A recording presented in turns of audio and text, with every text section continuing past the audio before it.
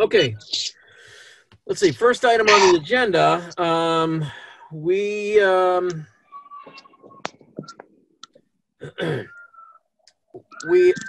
we opened a village business district special permit modification discussion. Let's see, Lauren, I don't remember when that was. Maybe that doesn't matter. So we're gonna open this public hearing and then continue it to June 3rd.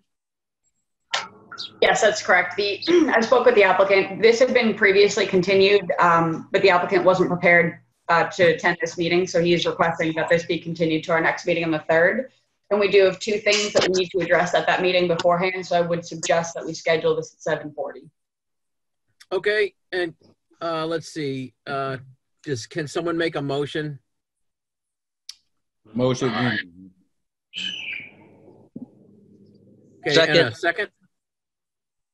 All Second. in favor? Aye. I'm sorry, Clark Brewer says aye. Paul Grady? Aye. Amy Glassmeyer? Glassmeyer, aye. Paul Caleri? Aye. Eric Potter? Aye. Thank you. Passes unanimously. Okay, let's see. The next one is Article P7, the land alteration bylaw. That was something that we went on a preliminary discussion with Tom Callahan. So on this one, we already have an open public hearing for this, right, Lauren? Yes, this was one of the articles that got put on pause, and we had postponed the hearings when the coronavirus impact. We weren't sure how it was impacting our public meeting schedule. Right. And then this had gotten continued to the point, and then in the meantime, the planning board had voted to boil down and table several items for a future special town meeting to not address it annual. Right. So on this one, what we're going to do is we're going to close the public hearing and at the same time acknowledge that it's tabled for a future town meeting. Second. Can someone make a motion to that effect? Just you could say so moved. That works. So moved. Okay, a second. Second. All in favor? Aye. Clark Brewer says aye. Paul Aye. Grady? Aye. Amy Glassmeyer? Says aye. Paul Caleri? Aye. Okay, you're voting because Fraser's not here. And I'm pointing at you wherever you are on my screen. And Eric Potter, aye? Aye. Okay, it's unanimous then. All right, we're ahead of schedule then. The next item on our agenda is the pending Harbor Village Business Overlay District Special Permit and Site Plan Approval Application for 12487 Elm Street. Discussion of schedule and process. Now, Lauren, I understand you have put together a schedule, but I guess I would like to turn this over to you to go through with the board what you have to review and discuss. Certainly. So first, I'll just back up and discuss the intent behind this agenda item. As we've been discussing for a while, we're awaiting a receipt of an application to redevelop the site of what's known as the Cohasset Harbor Inn. We were in receipt of that last week. The zoning and planning board applications were submitted. The reason that it's going to both boards is that it comes to the planning board for a special permit in the Harbor Village Business District in the overlay district. And it also is site plan review before the planning board. So that will be the public hearing process starting later in June for this board. On another related, but again, we'll talk a lot about parallel tracks tonight. Another parallel track this process will do is it will go to the zoning board for their floodplain permitting, and Jen can speak to that more if there's questions on what that will be doing. But what I wanted to talk about tonight is to, particularly in light of realizing that this is a unique time for all of us, an unprecedented one at that we are challenged in ways we've never been challenged before, trying to do everything virtually. There's limited access for gathering and limited access for people to be able to come to town hall to view material. So what Jen and I have been communicating is that if we can set up a schedule that really outlines how we will address topics on a predetermined basis, then that would be the most easily followable for the public to follow if they want to tune in for certain aspects of this permitting process. And also, I mean, for, you know, for the development team to come and coordinate who will be making presentations to the board, because as we know, this will be a lengthy process. This will be deliberative. And what I would suggest, which I can, I just have to bring up the file. I had sent out a temporary schedule, and we're proposing to start this application for the planning board on June 17th. What we would do at that meeting is we would have the developer team make a presentation that would be an overview, introduction to, you know, the big picture program, sort of the preview to what the whole process will be. And then at the next meeting, we would then address a certain topic. It could be architecture, it could be traffic and circulation, and we would chunk it off that way. That way we were streamlining our conversation. And we would also schedule follow-up conversations at later meetings. That way, questions that arise or revisions that are suggested, any sort of those things can then be followed up at a date and time certain. Does that make sense, or are you following for now? Well, you know, I think it makes sense to have a schedule. This is going to be it's a fairly large project. It's fairly complex.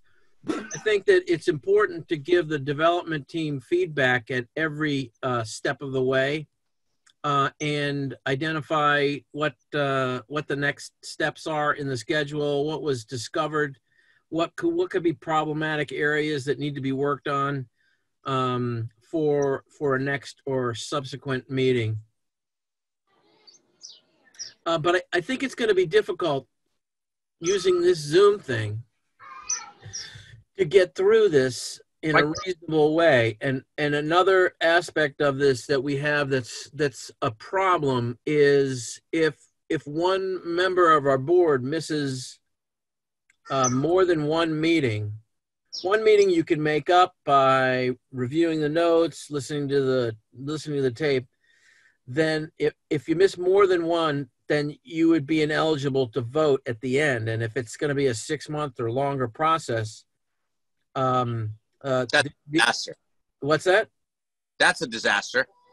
Yeah, it's problematic in that for this, it doesn't have to be a unanimous vote. It's a super majority. So 4 out of the 5 voting members would have to either, you know, vote for, or if only 3 vote for it, then it's essentially a denial. Well, I think that in light of that, I think there should be a conversation with Brian on whether he intends to return before the end of his term. And because, you know, that could certainly impact things, couldn't it? Or I don't know how that all works. I agree with that. Well, we have elections coming up. Sorry, Lauren, it's in June, right? June 26th Yes. or something? Yes, Okay.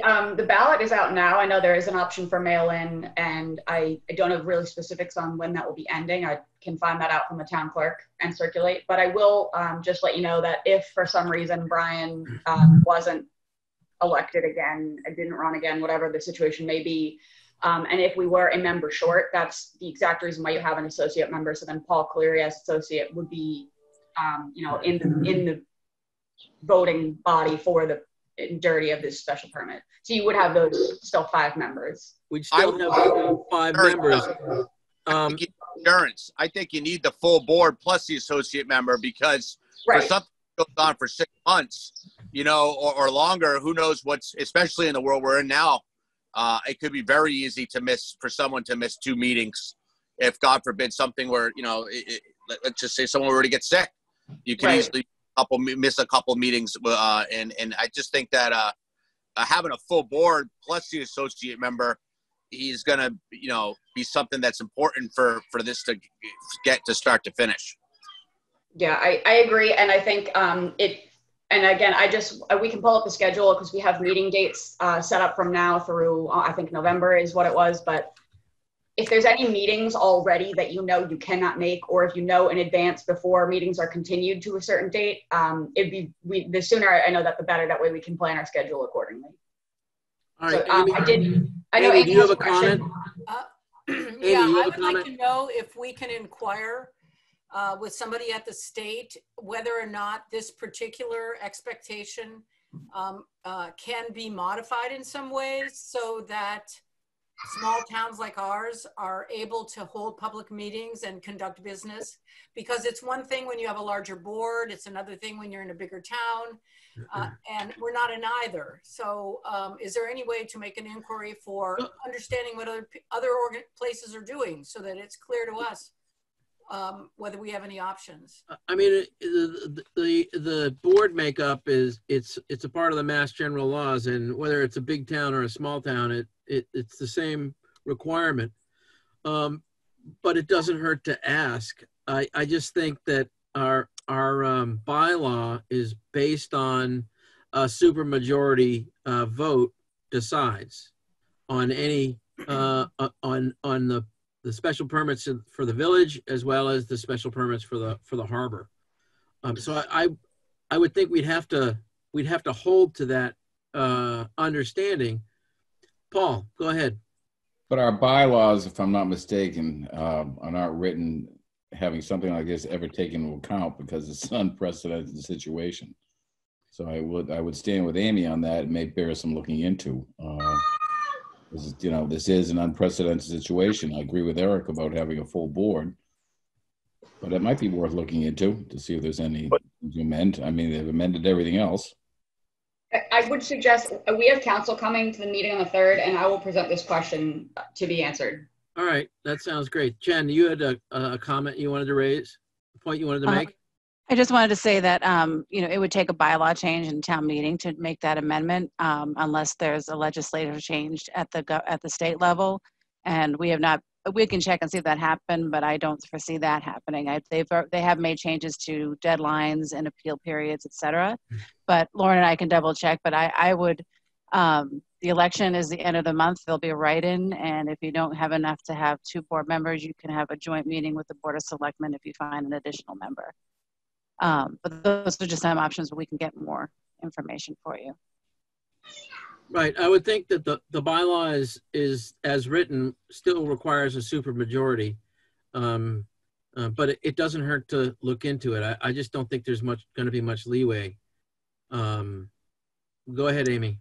Well, since we have a member that we're not sure is able to be present at all the meetings right now, and the person's actions over the last couple of meetings would suggest we don't know, we could ask to have a change in the bylaw that was a temporary change in the bylaw to allow us to do business. We should at least explore it.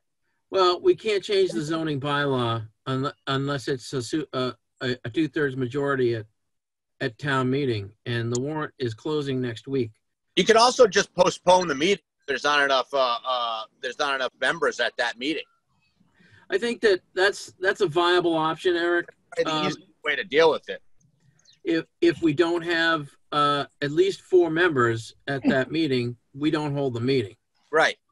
But at any point where more than 2 or more members have missed 2 or more meetings, we probably need to stop the hearing and restart it. Oh. Now, that doesn't mean we haven't learned what we've learned in the previous meetings, but in order to maintain everybody being eligible, I think that's an option. All right. Okay.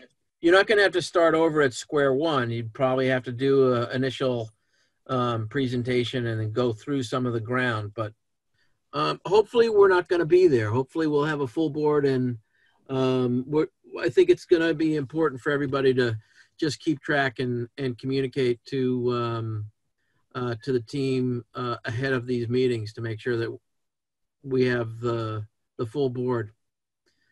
Right. If I could just second what Clark just said, Jen and I will be keeping careful track of who's at which meetings as this continues, and we'll be, when I mentioned that we'll start a schedule in advance, which Jen can put up on the screen when we're ready, but we don't have to stick to that. That's just to give an idea of the long-term proactive planning. But if for some reason we need to reschedule a meeting because we can't hold one, that's not a problem. It's just, I'm just trying to set a schedule this far in advance to try to give some structure to this process, if that makes sense. I but think we all pay careful attention. That sounds great, Lauren. It's a process, and we go from step 1 to step 2 to step 3. And if we have to make changes, we make changes. Wait, Clark, are you in a bunker? I just saw your video. Am I in a bunker? It looks like there's a lot going on. there Just his office. Oh, this? with the All of beard, this? with the beard and all the paperwork and everything. It looks like you've been hunkered down for like a couple, like 10 to 20 years down there. You know, I haven't been going to survivalist training yet. You think this is my stuff? That's a picture of my boat in the harbor, and that's my mom, and that's my dad. Oh, that's great. I didn't see that before. That's awesome. Continue. I'm sorry. It's okay. No, wait a minute. Here, is that better? How about we have Jen share the screen so Clark's screen will get small and then you can see the agenda. Here, perfect. So this was, and all kidding aside, this is just a tentative schedule, first draft at putting things into our already existing calendar of meetings. So this is how tonight's our intro. We can talk about peer reviewers in a minute. Jen and I will have an update for you on that. We would open on the 17th and do, like I said, the introduction. We would hear like the elongated elevator pitch type of cover everything, and we'll circle back. And then we would start chunking it out, talk about site plan on one day, talk about traffic and circulation on another day, address architecture and landscape later on, affordable housing, and then we begin our strategic follow-up so that we make sure we are giving both the consultant, the developers, our attorneys, everybody who needs to get questions and get updated information to the board in a timely fashion. And then, toward the end of this process, we will discuss a construction management plan and, status reporting and how we are, monitoring this when it goes beyond the public hearing process. And then, obviously at some point we'll conclude. So that's, those are the main topics that came to mind, and in my experience in previous public hearings in other communities, this is, a good way to chunk this out. But if anybody has any topics that they think are missing here or, any suggestions on this, I'd be happy to take your input. Amy, go ahead. Lauren, yes. You have interspersed regular business with the business of the project that we're going to be reviewing. Do we have work on all of those intermediate dates, or could we accelerate what we're doing by interspersing more dates to focus on this so we get done doing it faster? So I would say that this tentative schedule does keep in mind that we will be addressing other business as it comes up. For example, if on August 5th we don't have anything else to talk about, then maybe we can talk about architecture, landscape, and affordable housing. We kind of need to play it by ear and say how our other workload is. But I put this together with the thought in mind that we would be tackling, our usual business, our other applications, our zoning review, things like that. All right. So it's a 5-month schedule. And at our next meeting, we're going to review the peer reviewer list and credentials to see who's going to be the most appropriate for reviewing this and giving the planning board the information and perspective that they need to have a full understanding of each issue. Yes, and Jen can speak to this a bit in a moment. She's really been helping with the RFQ process. And what we will do is we will put out, we've been working with our procurement office in town, making sure that we are asking the right questions and putting out the correct RFQ, that we will seek experts who have experience in waterfront engineering on a project of this scale with urban design background. We would just want to make sure that we have the correct person for this. And we'll be working on that. Jen can speak more to this. We don't know yet if we're hoping to have this turnaround and back by the 3rd, but if we are unable to meet that by the 3rd, depending on how quickly we can get responses, that selection may need to push to a later date in our calendar, but that doesn't preclude us from getting started on getting the information going with this application. Would you like me to address the process? Yes. Yeah, Amy, we'll take your question and then have Jen go through the process. Go ahead. Go ahead, Jen. Oh, you want? Okay. So I met, we've had the RFQ in draft form since about February, and then worked with council to review it, and of course everything happened, and so here we are. So I spoke with Michelle Leary, who is our procurement manager. She's looked at it, made some tweaks. Excuse me. The next step is to determine how we're going to procure it. engineering services do not need to go through the full procurement process. We could have a list of engineers that we could get that we know. I have to cough 1 second. That we know have the 4 or 5, 6 engineering firm, and we can mail this to them and ask for their response. I just need to get the okay from the chief procurement officer, which is Chris Senior, which I will talk to him tomorrow. In the event he said, we want you to go out, then that's a 3-week out, 3.5 weeks out before we could award. So I'll know more on the dates tomorrow. So it's going to be really important to have a peer reviewer, I think, at every hearing, and listen to what we're listening to, and be able to have a full kind of perspective on what's required, especially for next steps, but to flag anything as quickly and upfront as possible that needs additional exploration by the development team. Amy, you have a question? Are you flaunting SWIs? No. I mean, swatting flies? I will use the hand device. I'm very happy to do that as long as you pay attention to it. I just want to ask, can we make recommendations for people who could potentially be peer review? I spent a year looking at harbor development projects last year, and I have a lot of project studies that have been done that are within people who are in Massachusetts. So, I mean, I would like to make sure that the project gets reviewed by people that have experience with this kind of development, so that the benefit of the doubt is given to the design that we see. That sounds good, as long as it's not determinative. If you give a list to Jen and Lauren, identify who they are.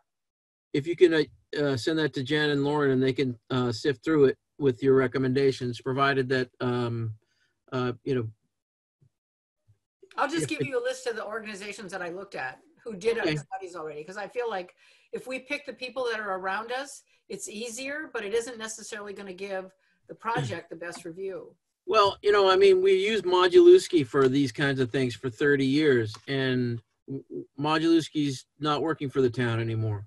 And this particular project it's a brand new bylaw, and it's a very important development for the town.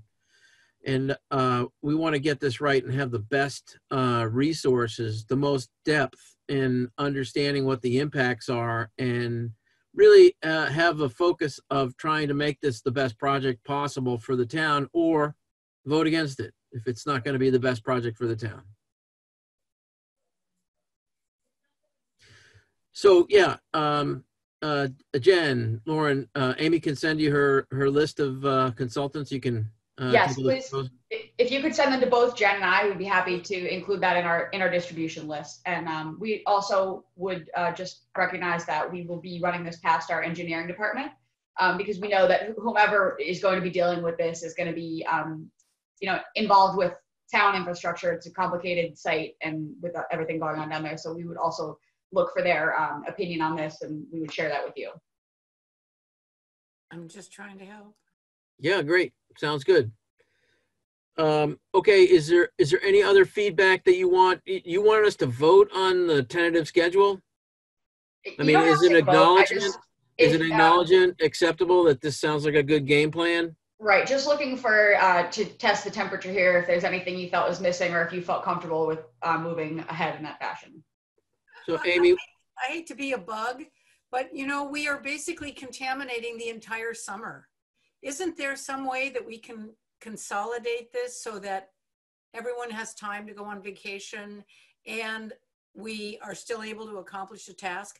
This is not a critique. It's just asking a basic question of, everybody needs a break. This is a time when people could really use a break. And if we could consolidate this, I would rather postpone some of the basic things that we do in town to make this work.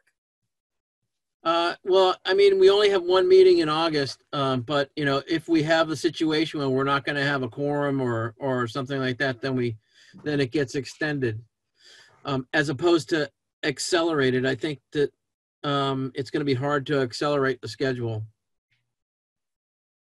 I mean, you're assuming that this is going to be a normal summer for everybody, where they get to have fun and go to the beach and like go to vacation, go to Yosemite Park, and where's that? The Grand Canyon that you're in?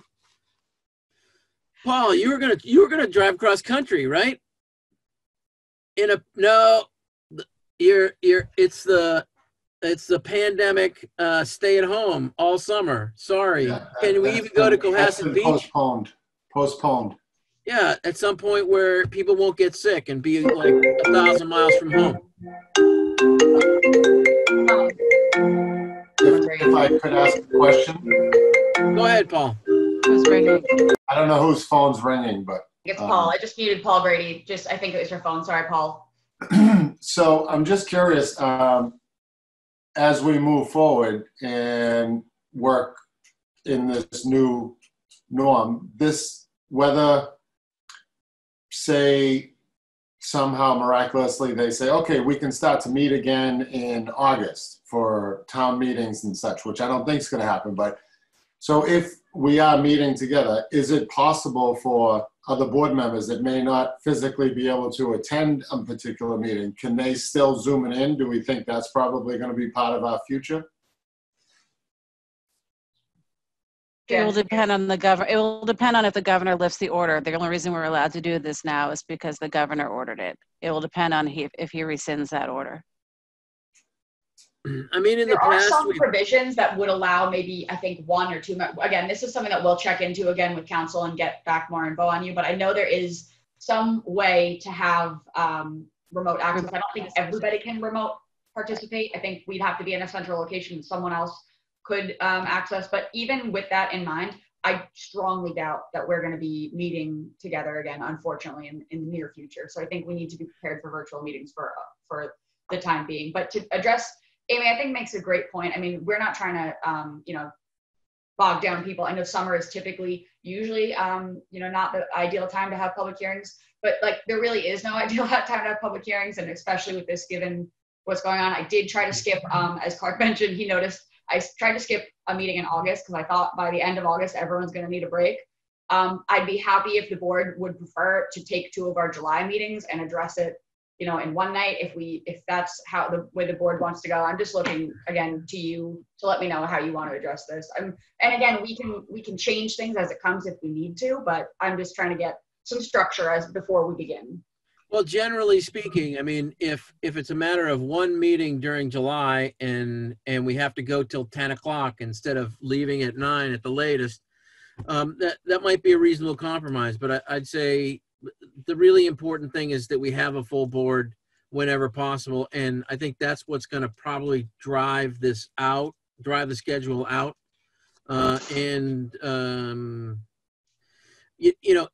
If there's vacation schedules that people know about, we'll probably have to shift dates, and that's all there is to it. So, Amy, if you're going to the Grand Canyon for the week of the 5th of August, I'm just thinking that there's 2 problems. There is a long process, and there's a shortage potential of people. So if we compress the schedule and we got people to commit to dates, we probably could increase our security of executing this process in a timely fashion. That's all I'm thinking about, so that we can do it and it works right, and there's enough space for other activities. So that's all I'm asking about. I would propose that I would come back with a revised draft of the schedule, and I can consolidate a bit, and then we can plan on using that. And if we need to add a meeting or move a date, whatever comes up as this goes on, then we can address it that way. Does that sound fair? so you're suggesting that we try and front load as much as possible, knowing that things might get spread out generally. Go ahead, Right. Paul. I mean, hold on, pause. You're mute. You're mute. Hit your mute button. I got him. Got me? Yep. Instead of front loading or back end, whatever's more convenient. I mean, at some point, we're all going to meet. We don't know when. Well, I mean, I think it makes sense to set up the most aggressive schedule that's still reasonable, knowing that some dates are going to slide, that some dates we're not going to have a quorum, or there's going to be a conflict, and then that'll be built into the schedule. Is there a Zoom etiquette here to chime in? I don't know how this all. Go ahead, Eric. Yeah. Yeah. People have been waving their hands. I don't know what. I'm not trying to cut anybody off if I do. I don't use it as much as probably a lot of other people do. But to Amy's and point about consolidating, the one good thing that comes of that for me is that I don't forget what just happened. So sometimes when like 4 weeks or 3 weeks go by, you can kind of forget what you were talking about or really honing in on, or what people were passionate about, really what the sticking points were, and pick up where the conversation left off. So, you know, there is a benefit, I think, to kind of pushing through and consolidating a little bit, because I think from myself, speaking for myself, I may be more focused in and remembering the points from last meeting better.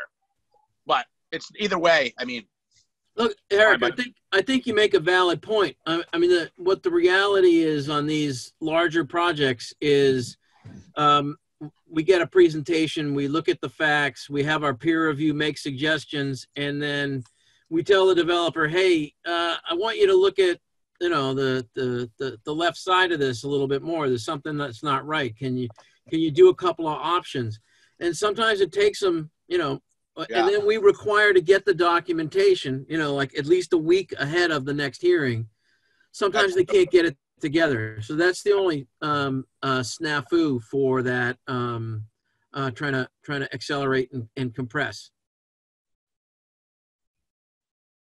Can the peer review use Zoom, I presume? So that expands the options for peer reviews, because we're going to run into the same problems of scheduling peers as we are going to deal with us ourselves. And so if we're able to have people, I mean, we're going to have to, if we draw the circle bigger, we're going to have more to pick from. And I just want to make sure that that's all right. And if we can facilitate in any way the process of review, or you give us the marching orders of the information you want about somebody that could be a peer reviewer, then we can give that to you. You can look at it and decide, nah, that person doesn't work, that person's great.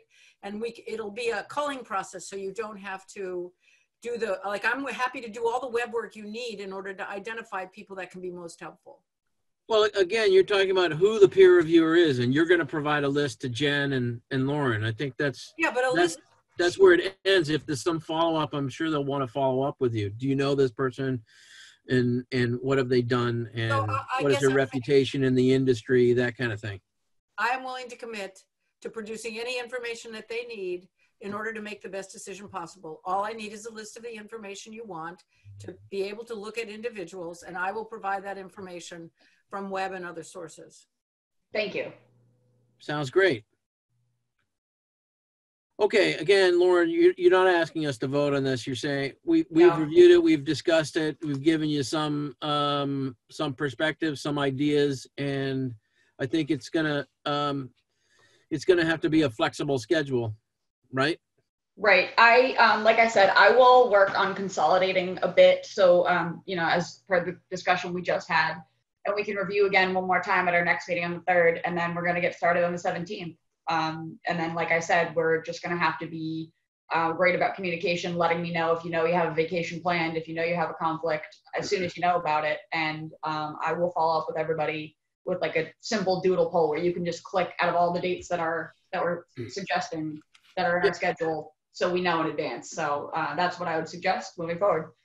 And something that is also going to be very important is that any documentation that we have relative to an upcoming hearing, whether it's the first one, the second one, the third one, or the 10th, we need to have the documents ahead of the day before. I mean, Modulewski, sometimes he would send a report at 5 o'clock the night of our hearing, and that's not enough time. Now, in some cases, I think it could be less than a week.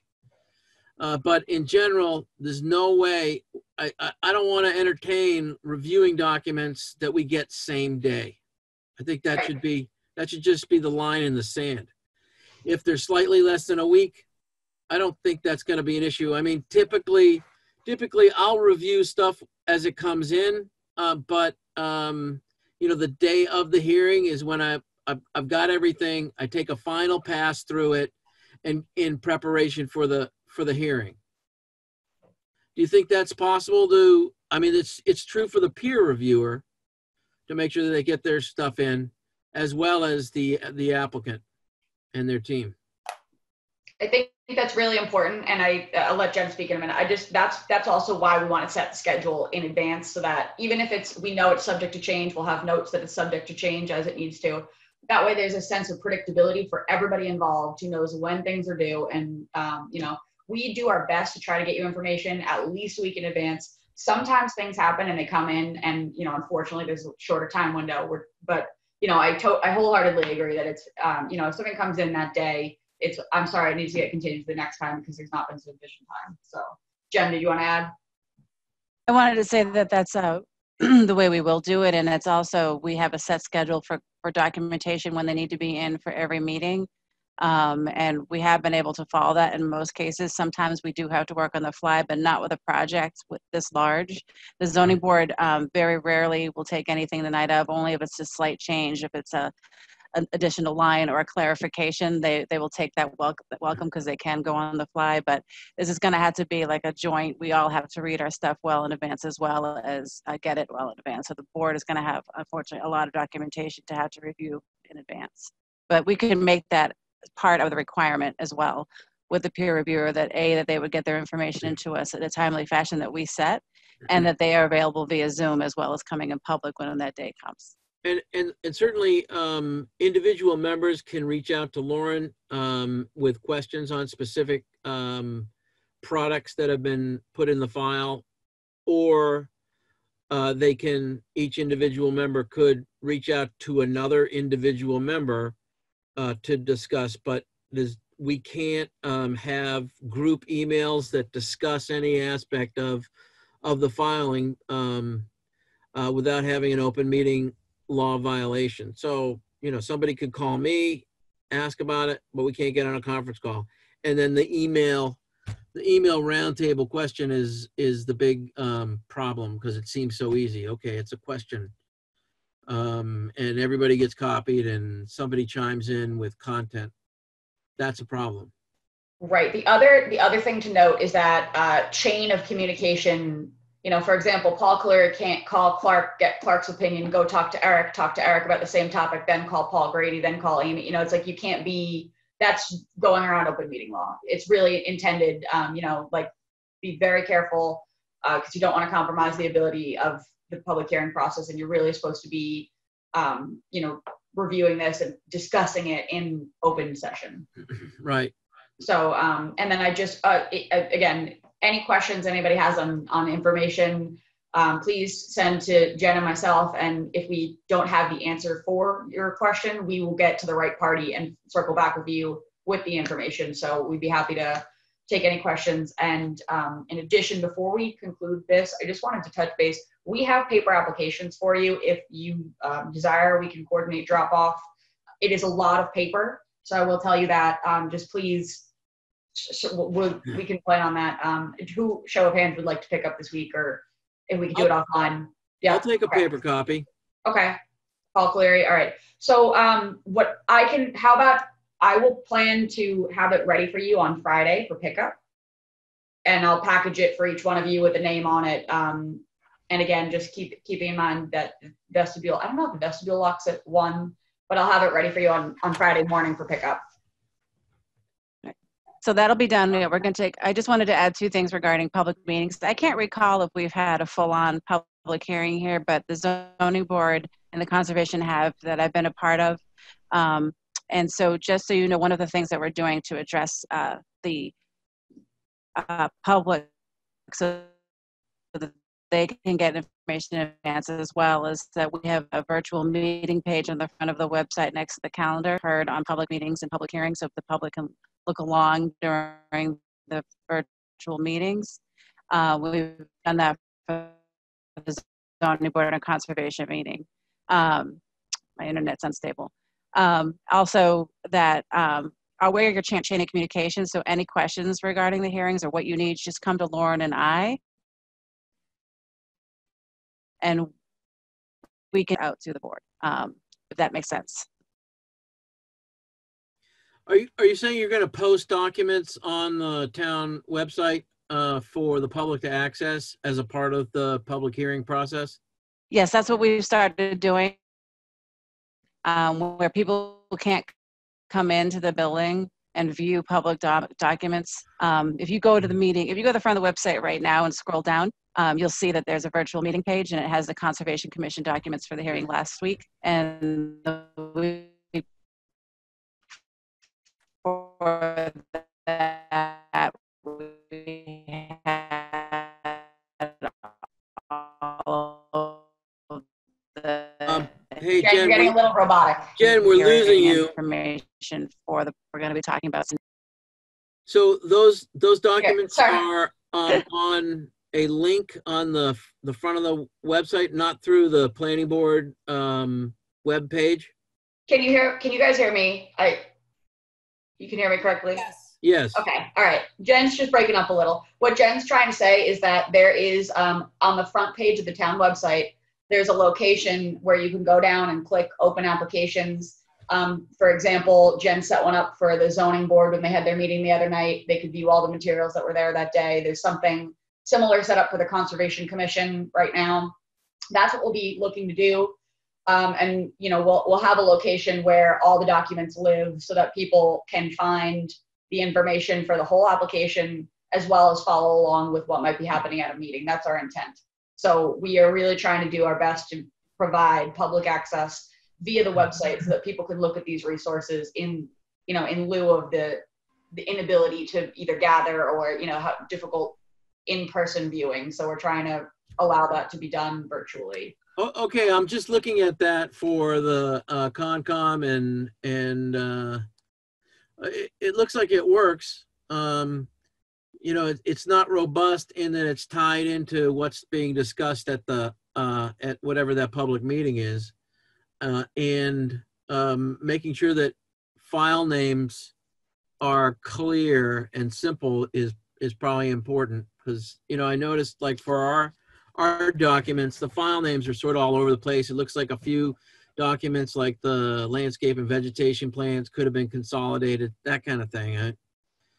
Just to make it easier on everybody. The naming, like the civil engineer says, all the plans, but really he just means all the civil engineering plans. So things like that can make a difference for making the information as accessible as possible. The right naming system and putting them in a list like what you've done for Concom or what was done for Concom. Okay, we'll do our best to make sure that things are as user-friendly as possible on the public-facing side of the website. Okay. I have a question. Yes, Amy. Can you please run quickly through the way in which we're going to conduct the evaluation? I appreciate the fact that we're all going to read these documents, but it might make sense if somebody on our team actually was responsible for some aspect of one of these, like a topic, so that when somebody is asking a question about a very specific item, not everybody has to worry about the fact that they know every item in the same depth. There are certain areas in this list that I know a lot about, and some of them I don't know anything about. So what is the process by which we're going to do the review? Well, I think the goal is for all of us to be experts in everything relative to the special permit and site plan. So I don't know if we can delegate out, landscape and architecture to an individual planning board member. If an individual planning board member has a particular interest, that's fine, or expertise, that's fine. I just don't know if we can delegate within the planning board. Okay, so I'm not talking about delegating that one person would be the only person that knew. I think all of us are going to read everything. The issue is going to be about when a very specific point is raised. If you tell me I need to know X, I will spend the extra time to know all of them and know X. But I'm just trying to figure out how we can be as efficient as possible in light of the fact that there's 500 pages of material. Clark, may I speak a bit? Go to ahead, that? Lauren. Yeah. Yeah, so I would just suggest that that's part of why we would do the follow-up meeting. That way, the developer would make their presentation on architecture that day. You would have your, you'd hear the presentation, you'd go into your questions, and then that's why we'd also have the peer reviewer on staff, and that's why we're looking for, the perfect peer reviewer that either is somebody who is, an expert in multifaceted fields, or a firm that has somebody who, whether it's waterfront engineering that night or talking about urban design of the public space, somebody who has the expertise, and that's why we bring in the peer reviewer to do this.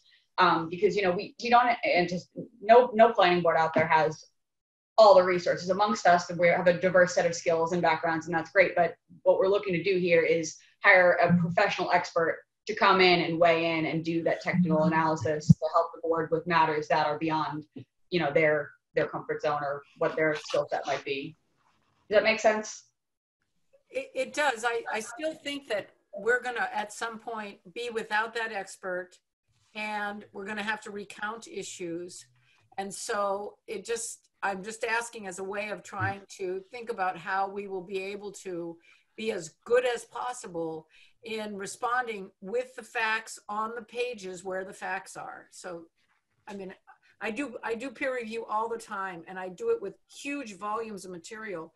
And the only way I've ever seen it work was when you get allocated certain things and you're supposed to read everything at the same time.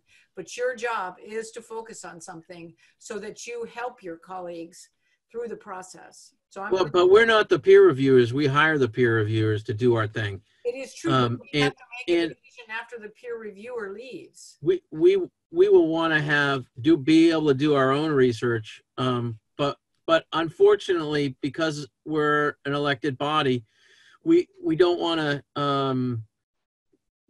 to some extent, our independent research has to be done independently. Obviously, anybody on this board who has a perspective, like I'm an architect, I say the elevations are terrible. The view corridor is a nightmare, or whatever comes up with this particular thing. I remember when there were a couple of, this is like going back 10 years, a couple of wind turbine submissions that came to the planning board. These were large, big hearings, and the neighbors were all upset, and they were raising all kinds of issues of like harmonics and infrasound and flicker, and there were all kinds of related impacts that these devices had on relatively adjacent businesses and homes. And it was all kind of new information, but each of the planning board members had to kind of drill down on it themselves so that we were prepared at our hearing to convey to the other board members what we found, what we thought, and what we thought could be done as a mitigation measure, or how that would affect the outcome or a votable project.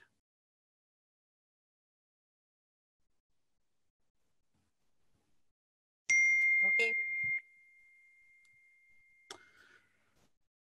All right. Let's see. It's 6:52. We have one more item on our agenda, and that is proposed improvements to rules and regulations. We're going to pick up at another meeting because we want to cover some ground on our easement warrant article. So up front, I'm going to give everybody a chance to say whatever's on their mind. But up front, I just want to make sure that everybody knows that last night there was a Board of Selectmen meeting. Lauren and I attended and made some sort of upfront comments about it. The chairman had received comments from two members of our board, Amy Glassmeyer and Paul Grady, and that Board of Selectmen were at the point of voting to put the easement article on the warrant. Now, they had changed some of the language. Paul Durensis, town council, added a few things and made some clarifications to the warrant language.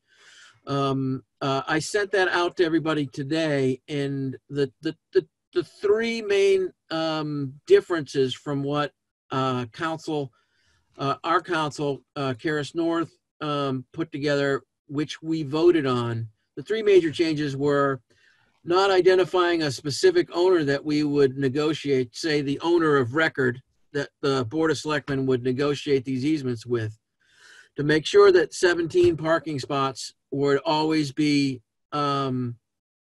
maintained for members of the public and not the private developer, and there'd be no loss of parking spaces, and that the easement articles would be in a format that could be filed with the Registry of Deeds, and with real surveys, not diagrams, but that these easements would be negotiated between whoever is the owner of record and the Board of Selectmen. I know I made some points, and Lauren made some points, and there was a number of questions that were asked. There were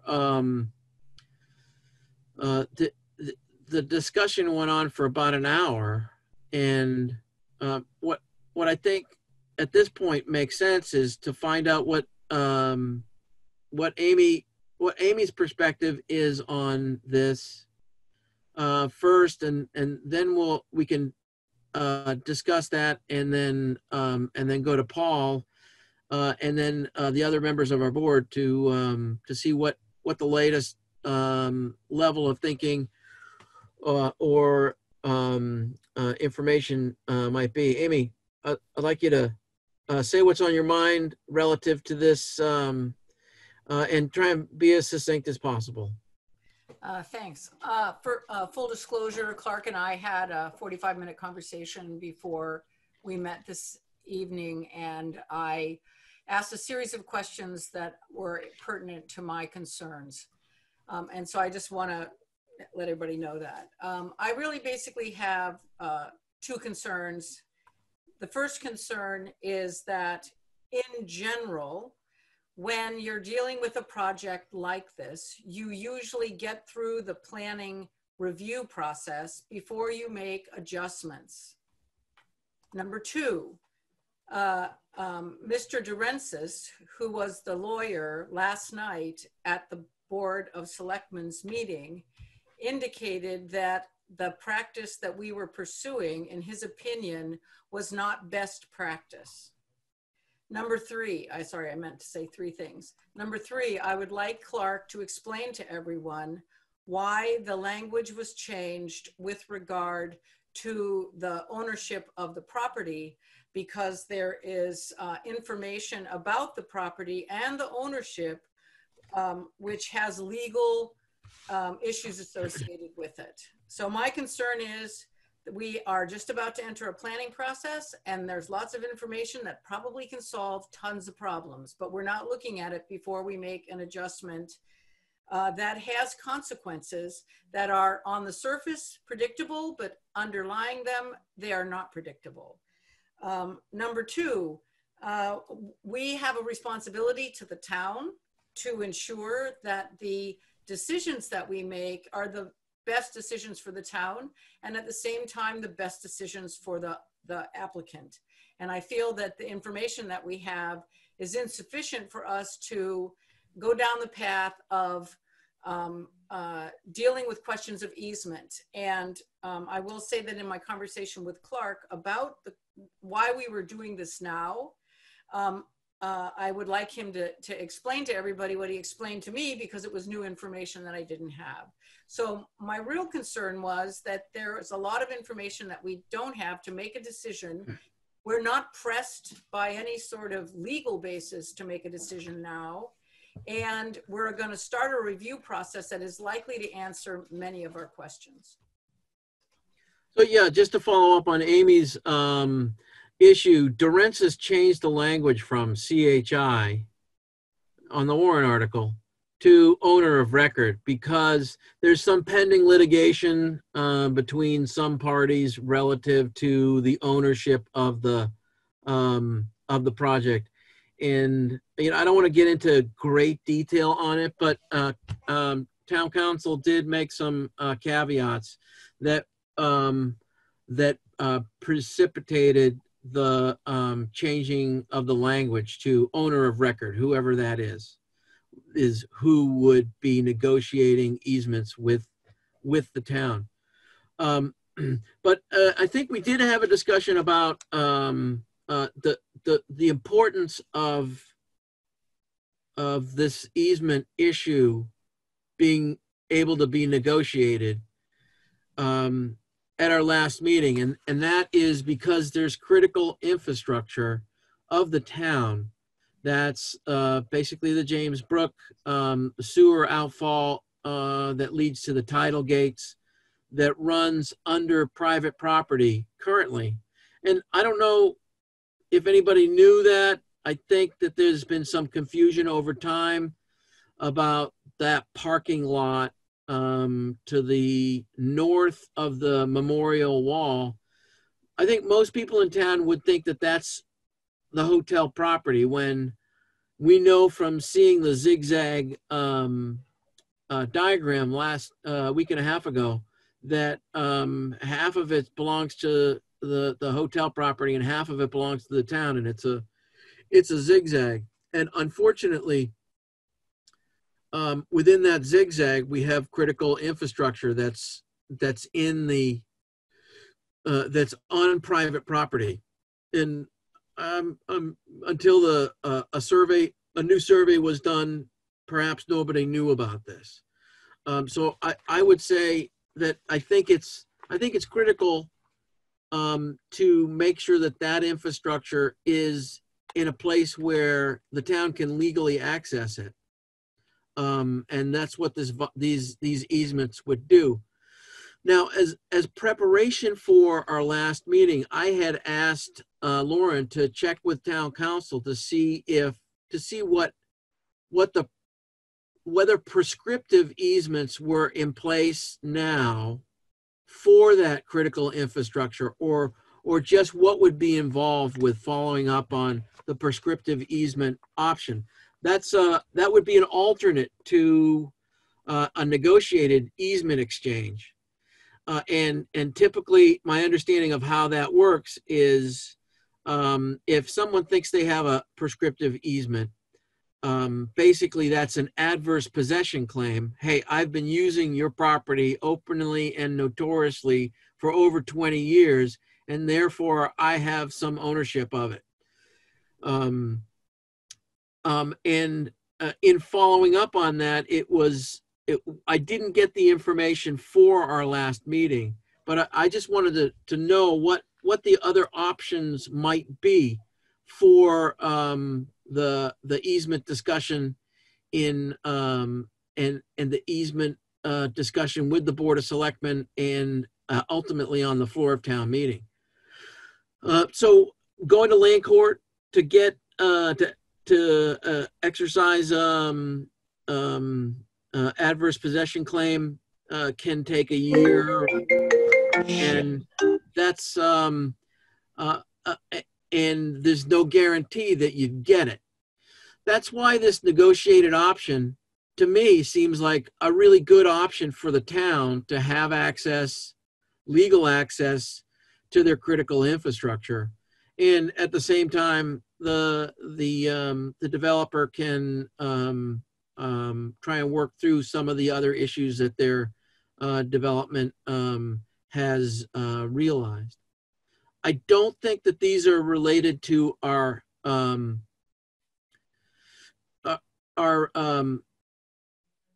site plan and special permit process directly. That they would be indirectly, and I would expect that if this went to the floor of town meeting, if we voted to recommend it, and the selectmen decided to vote to recommend it to be put on the warrant, I still would expect that, and the town voted to allow the selectmen to negotiate. I think that they would wait until our special permit site plan review process was completed, and that we'd make a recommendation to them on what the easements might be prior to their taking up the negotiations. Paul, I see you've got a question. Paul Grady. Paul, you've got to click on your mute button. I was unmuted. Yeah, I was muted. Mute. Can you Yeah, hear me you got a now? point?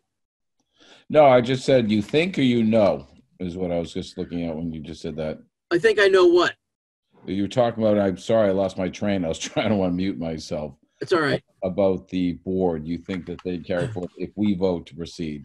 Well, the chairman of the Board of Selectmen has said that they would want us to make a recommendation to them at the time of negotiating the easements, based on everything that we know about having gone through the site plan and special permit process and the nature of the project and those negotiations that took place. But that the chairman of the Board of Selectmen is retiring from his job in a month. So we'll have somebody else, but I still expect that would be a reasonable thing for the Board of Selectmen, whoever's chairman, to ask for in trying to get the best information that they can and make a good decision relative to this easement exchange.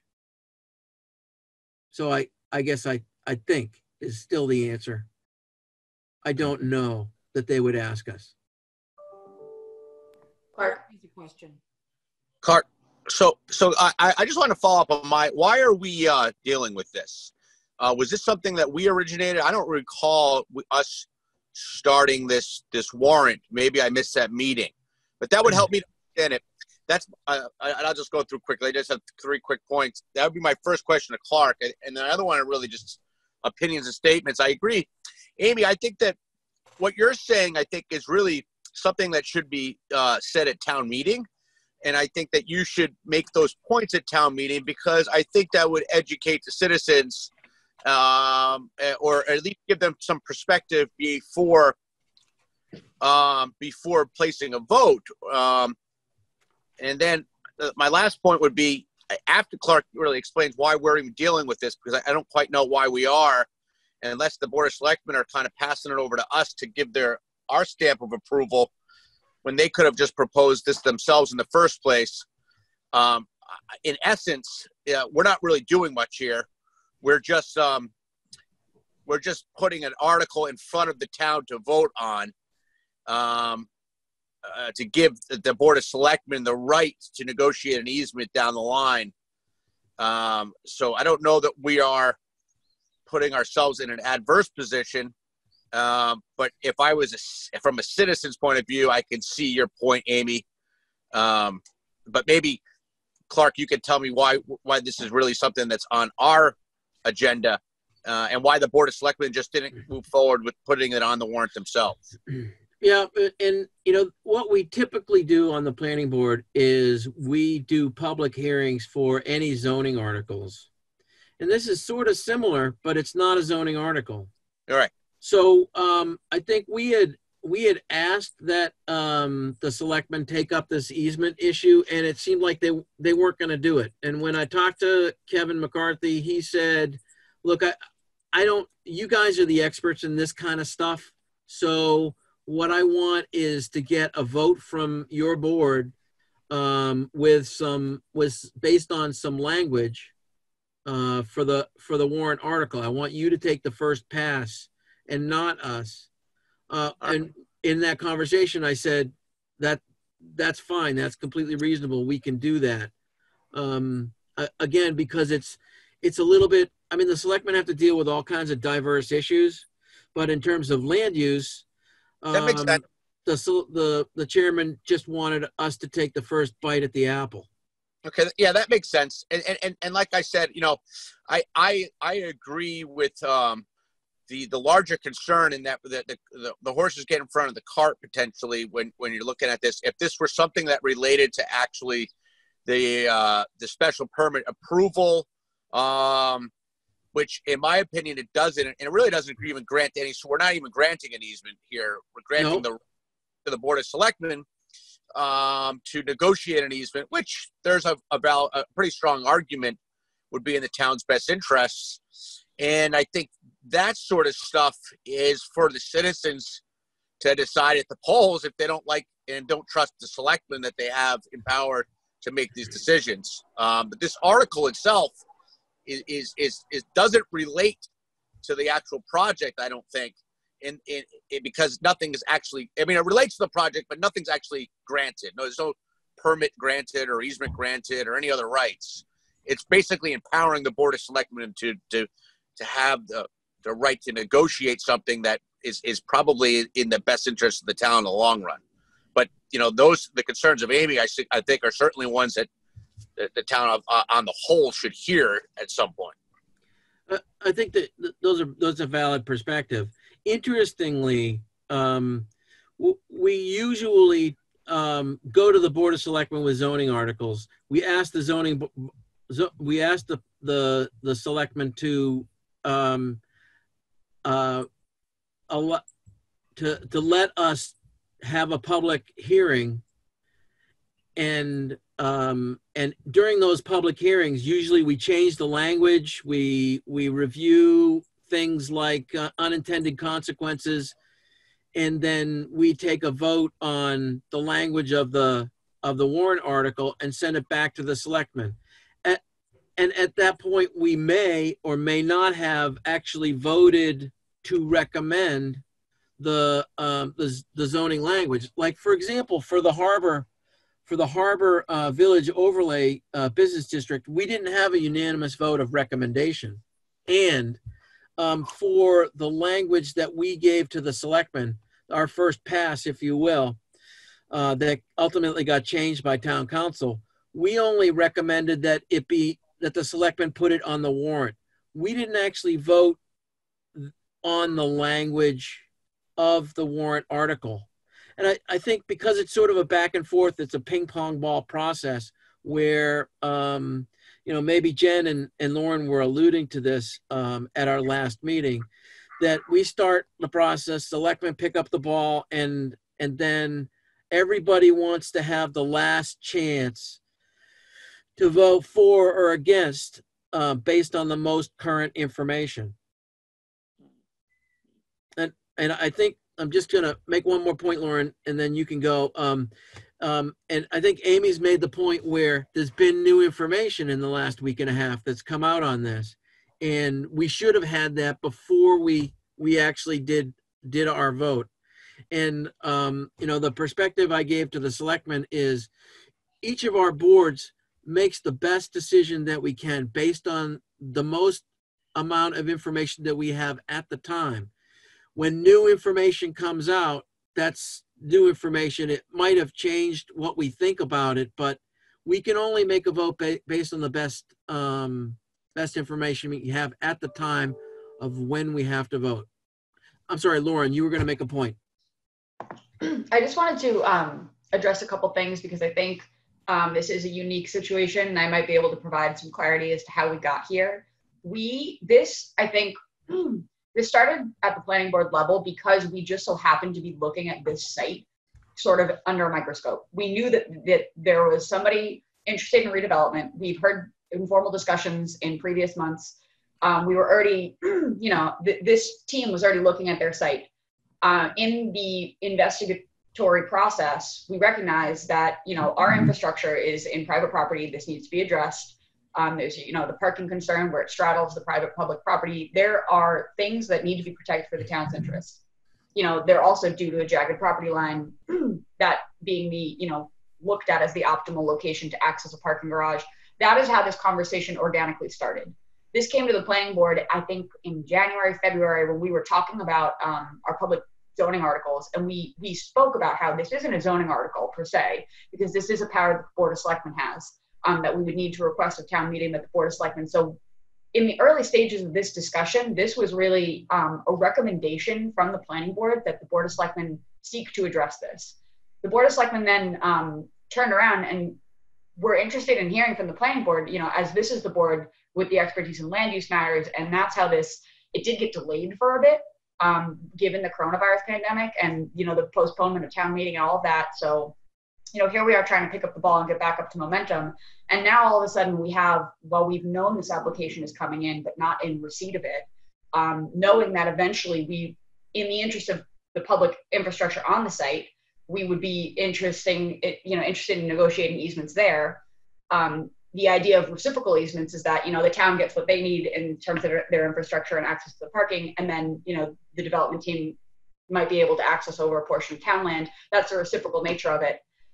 These are parallel tracks, and they were intended to be parallel. And it was never, it was never discussed that the planning board would be making specific dimensional requests of an easement. It was just that the Board of Selectmen would be able to do this in the future.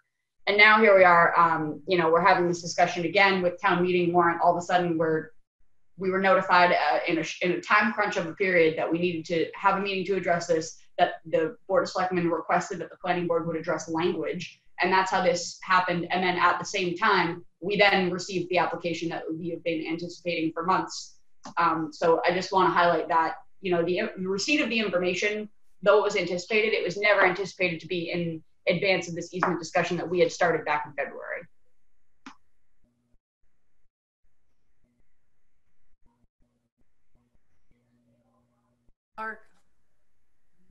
Mark, you're on mute. I'm sorry, Paul Grady. I'd like to see what you have to add or what thoughts you might have based on your comments yesterday and where we are. I'd like to have as robust a conversation about this thing as possible. I'd like to see about letting Amy finish first, Clark.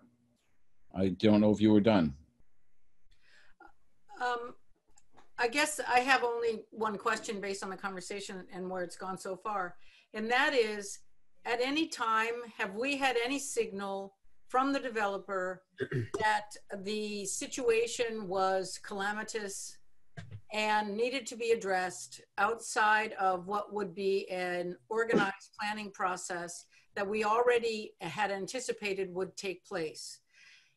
And the reason I ask that question is, this isn't going to be the only issue that comes up that we're going to have to make decisions about that are not apparent right now. And that is why I think that Mr. Durentis actually said to us that this wasn't best practice. Best practice is discovery, then decision, not decision and discovery either alongside of it or past it. And that is a central issue here, which is we've uncovered one thing. We're dealing with a complex site.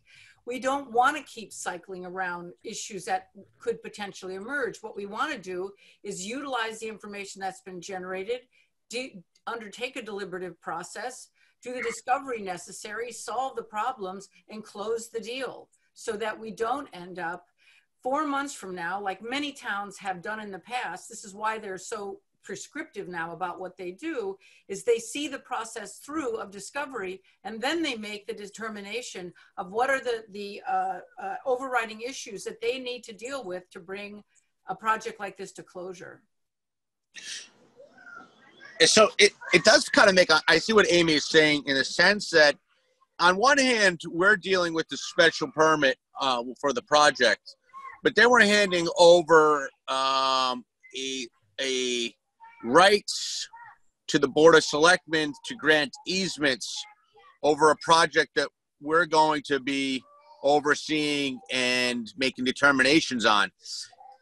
If you look at it from that perspective, wouldn't it make more sense that the planning board, or I don't know how the town bylaws work, were the party that were the final determiner of what the easement were, because they would have the most information at their disposal, with regards to the project. And that's kind of falls in line with why the selectmen have put it in our hands for tonight, even though I don't think we're necessarily making a decision on anything, but we are giving the rights to someone else to make a decision that we are going to be bound by if the Board of Selectmen negotiate an easement that we then determine in our fact findings that isn't necessarily the best one to enter into. And blamed for. Yeah, well, I think, you raise a good point, Eric. Unfortunately, it's a chicken and egg kind of thing. It's possible that we could identify and have the applicant identify what the easements are that they need or want, and then what they would provide, something that's an elaborated version of the diagram that we looked at earlier. But then, if we went to the floor, and we were done with our process, and then we went to the floor of town meeting, and town meeting said, no, we don't want to let the selectmen negotiate easement exchange based on what the planning board put together. Then securing the infrastructure, the critical infrastructure easement for the town could be put off indefinitely. And my concern is it would be put off into this prescriptive easement, adverse possession land court arena that would take quite a long time. Clark, have you heard anything from the developer that would make you think that you have evidence that there is going to be something that leads us into the land court? I don't have any. No, I'm just saying, I haven't heard anything about them wanting to go to land court. I think it's the town that might be forced to if there's no path for negotiating. Go ahead, Jen. All right, I hope I don't break up too much. My understanding is from law, from working in the planning and the selectman's office, the selectmen are the only ones who can negotiate an easement on town property. They were looking to this board to make a recommendation, and then they are the only ones that can negotiate it anyways by law. So the reciprocal easements are being looked at for both of them. There's a benefit for both parties. I believe that the selectmen could just place this on the agenda. However, this board wanted your input. The only way to place an easement on town property is through town meeting. So I've had to do a lot of easements in town, so I just wanted to state that. Okay, Jen, if you've gone through some easement negotiations in the past, can you give us a couple of examples, like a worst case scenario? And well, then I know that we've done licenses. So there was a gas line that needed to be run, as it was emergency to be run across town property to the church property behind town hall. It was a degrading line, or they needed the line, and we couldn't do it until we went to town meeting. And those were only twice a year. Another one was something on the property of the common. The church does not own the property. They are on town land. They needed something and it had to wait, but they were able to grant them a license. This is private property, and then there's town property. So the swap needs to happen via a vote of town meeting from everything I've been through. The private property issue, a private citizen can grant an easement to the town. Right. A private owner can grant an easement to the town. It's the other side. It's the town granting an easement to the private entity that requires a vote of town meeting for authorization. Right. It has. The town can't grant an easement to someone else without going to town meeting. Right. It also happened on a parcel off of Jerusalem Road just last year on town meeting, and that had to go to a vote as well. But you still haven't answered my question. Do you have any evidence that there is a sentiment on the part of the owner of the property that we would be in some way in danger of seeing the planning process through, accumulating the best information, determining all the other easements that might be required in order to make this project work? There is no contestation in this conversation about this project going forward. What we're trying to do is to find the best outcome, and we've got information that can allow us to find that. But making a legal decision that, as was stated by Eric, could just encumber rather than enable. And I know that doesn't seem that way, but it could encumber decisions that we then have to make and then unmake because of that. Well, it's entirely possible that whatever we vote on tonight, or whatever the selectmen vote on, that that the actual easements will be different than what's shown in the diagram, and the reality of the negotiation of the selectmen would be that it could change something in an approved project. Let's just say we're 6 months down the road and we've approved this project, and then the thing goes to the Board of Selectmen to negotiate the easements, and they negotiate something that's different than what we had approved as a part of our project plan. the developer would have to come back to us for a modification to the project. Jen, and then Lauren. I think in this particular case, again, I think we're mixing up. I think we're mixing up the parallel tracks. Yeah. This is for a particular reciprocal easement. You may well find during your public hearing process, which we shouldn't really be talking about since we're not in it, that you need to do additional easements, and then you'd have to go to town meeting again if it involved town property. But I think that this is a very specific reciprocal easement that's being discussed. It's not, so we have to just keep remembering that parallel track because we can't mess up the apples and oranges. So Jen, you just have, not to interrupt you, but you also, I think it's important to note that we're not granting any easements tonight. No. We're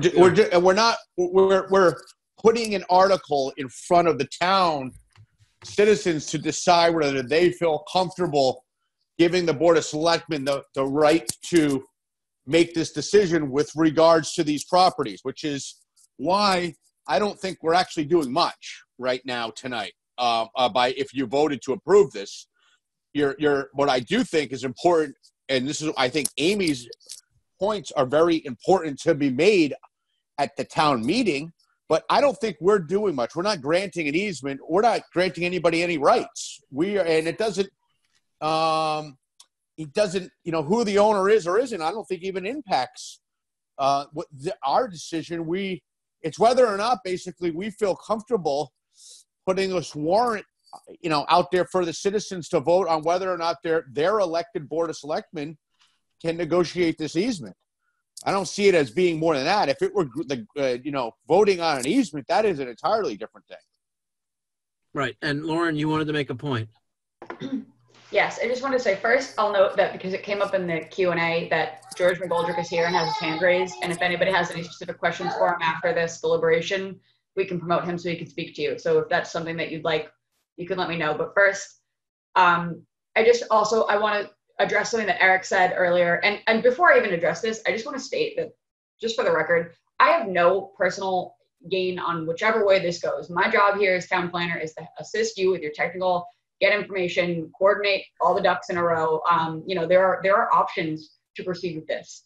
You either choose to make a suggestion on the language before you tonight that our special counsel prepared. It was then went to the Board of Selectmen, it went to advisory, it went to town council. Town council made edits that our special counsel approved. If the language has a provision in it that the second provision underneath the parking is that they won't take any action until a special permit process by the planning board is granted.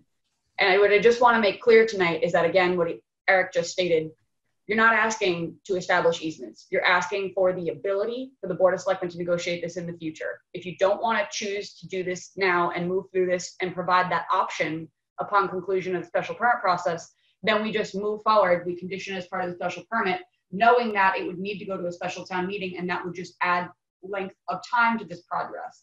And I think that's just what the board needs to understand, again, that it gives you an option. It does not necessitate action. If this were to move forward and then you decide that this easement is not how you want to negotiate it and you're not on the same terms, then it goes back to town meeting for a future path forward. But there are options for you. You're not pinned to either direction you want to move. And just, again, the intent of this article is to address that, yes, we want to have easements negotiated in the future. The Board of Selectmen is the body that would do that, pursuant to a planning board recommendation when they have the details on this, and it would just allow for a more timely manner to move through this. So again, I'm not directing you on either way how to go. I'm just explaining to you both scenarios here, and I'm happy to take questions if you have questions on what I just said. And Lauren's point was that it would be done in a timely, it could be done in a timely manner as opposed to a lengthy, drawn-out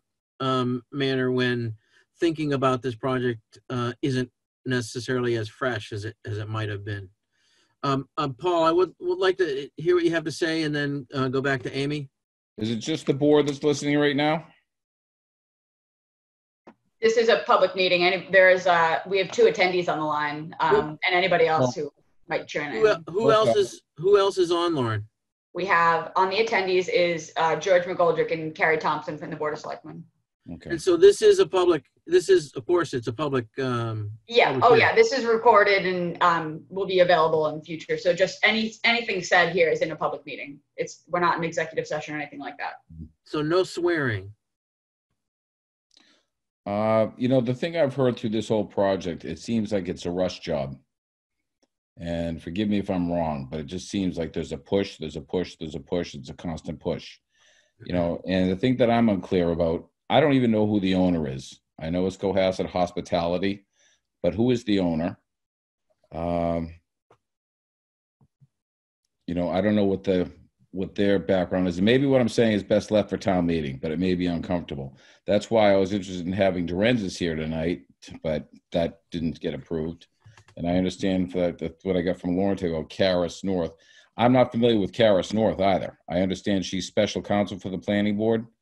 Now, is she appointed by the selectmen, or is she appointed by the town manager? I don't know who she is. She got Not appointed. I mean, they're hired for us for this purpose. By who? Who hires her? Who approves that? I thought the board of selectmen had to approve that. Jen? I may need clarification, so forgive me. Okay.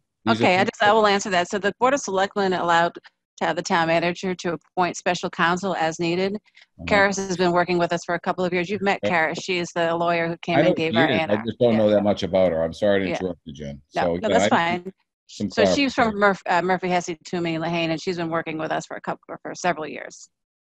But a project like of this magnitude, and I think I've seen some of the principles, quote unquote, but I don't know who the owner of record is. We don't know anything about them. It seems to be kind of, vague.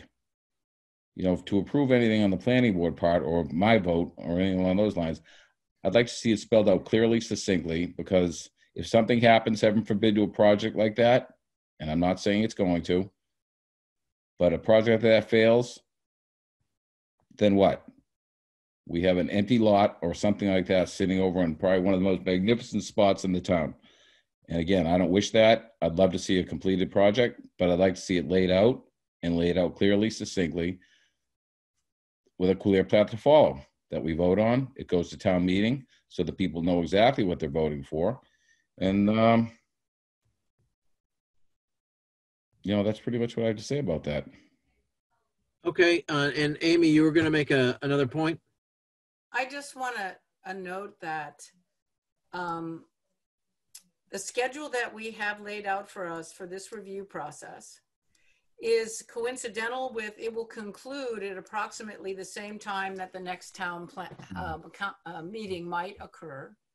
And so there really is, I understand the question of timeliness, but the way we're progressing and the expectation of the possibility of disruptions associated with us starting back up are sufficient enough to expect that we might actually get to November 4th before we actually have our analysis done.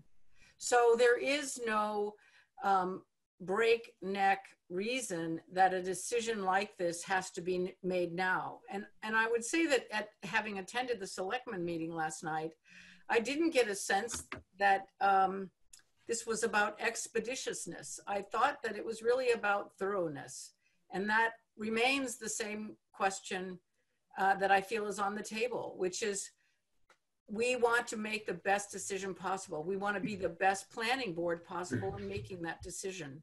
And while we were discussing this, you're right, starting perhaps in February, the consequence and the playing out has not been one of these nice smooth slides down the hill.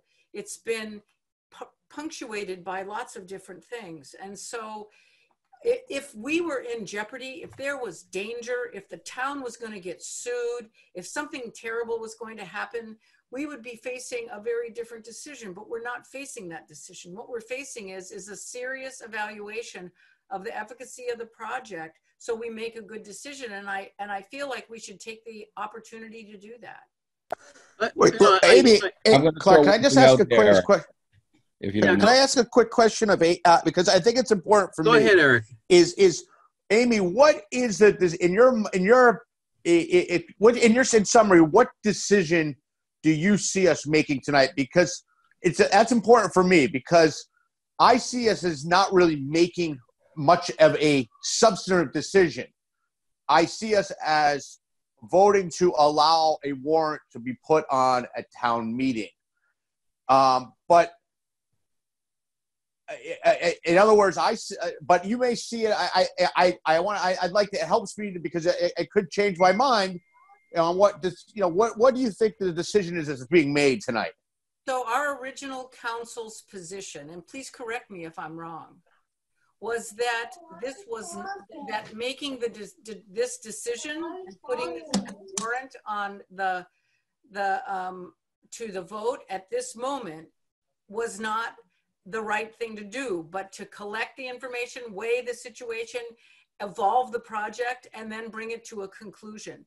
And he said, but if you must do this, then I alter the language in the following way. But his recommendation was to follow the conventional process, which is to do the fact finding and resolve the issues and then deal with the legal questions at the end.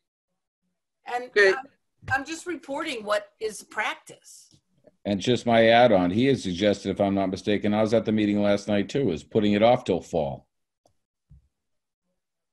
And that's what I said about that. And then Paul Caleri, I'd like to get your 2 cents. Thank you, Mr. Chairman, and thank everyone for chiming in. So a couple of things. I think it's important I understand what Paul's saying about maybe who is the owner, but what we're talking about is an easement. And the easement benefits the town. And this is what I mentioned the last time we met when we originally had voted on it, is that this language that we're talking about is just so that the selectmen can grant this easement, reciprocal easement, by the way, so that we can continue to have the water flow discharge out to that space. Now, currently, that's running under private property. So this kind of like needs to happen. I mean, just so everybody, I think, is clear, like, I know that it's not going to happen, but if the owner of that property wanted to cut off that water passage, just saying, we could have a more serious issue on our hands. Does everyone understand, like, how it works? Like, right now, we're illegally encroaching on their property. So it's a reciprocal easement benefiting both sides. And I think, we need to look at the principle over personalities here. We can't pay attention to, like, I'm pretty sure that the people that are behind this project are going to be successful. This project's going to be a success.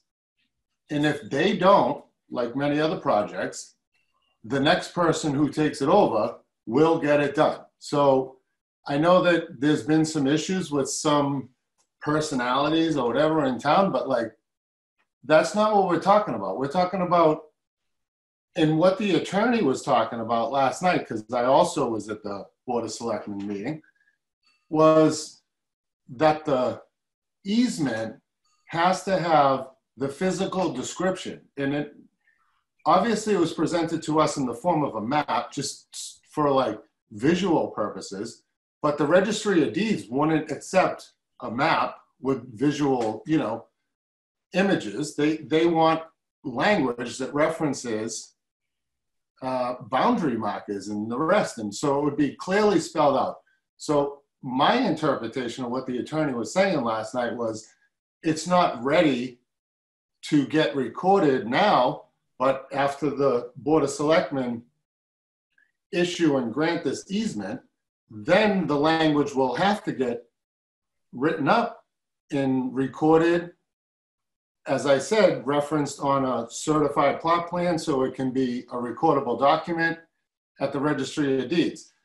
So all we're talking about tonight, we keep going around and around, but it's just us saying that the Board of Selectmen has the authority to work out this easement. And regardless of who if I own the property, if Clark owned the property, if my next door neighbor owned the property, it doesn't matter. That's not the issue at hand. I understand what some of the concerns might be, but we can't hold up some sort of easement because of who owns something. I mean, it's, that, again, principles over personality, So that's how I understood what the attorney was saying last night at the meeting, was that it's not ready to go yet, but once the Board of Selectmen approve, the proper language will get issued. My law version of this plan will get recorded at the Registry of Deeds, and then the town will then be safe. Right now, the town's not necessarily safe. Everything on Elm Street could get flooded out if they block the James Brook, just saying.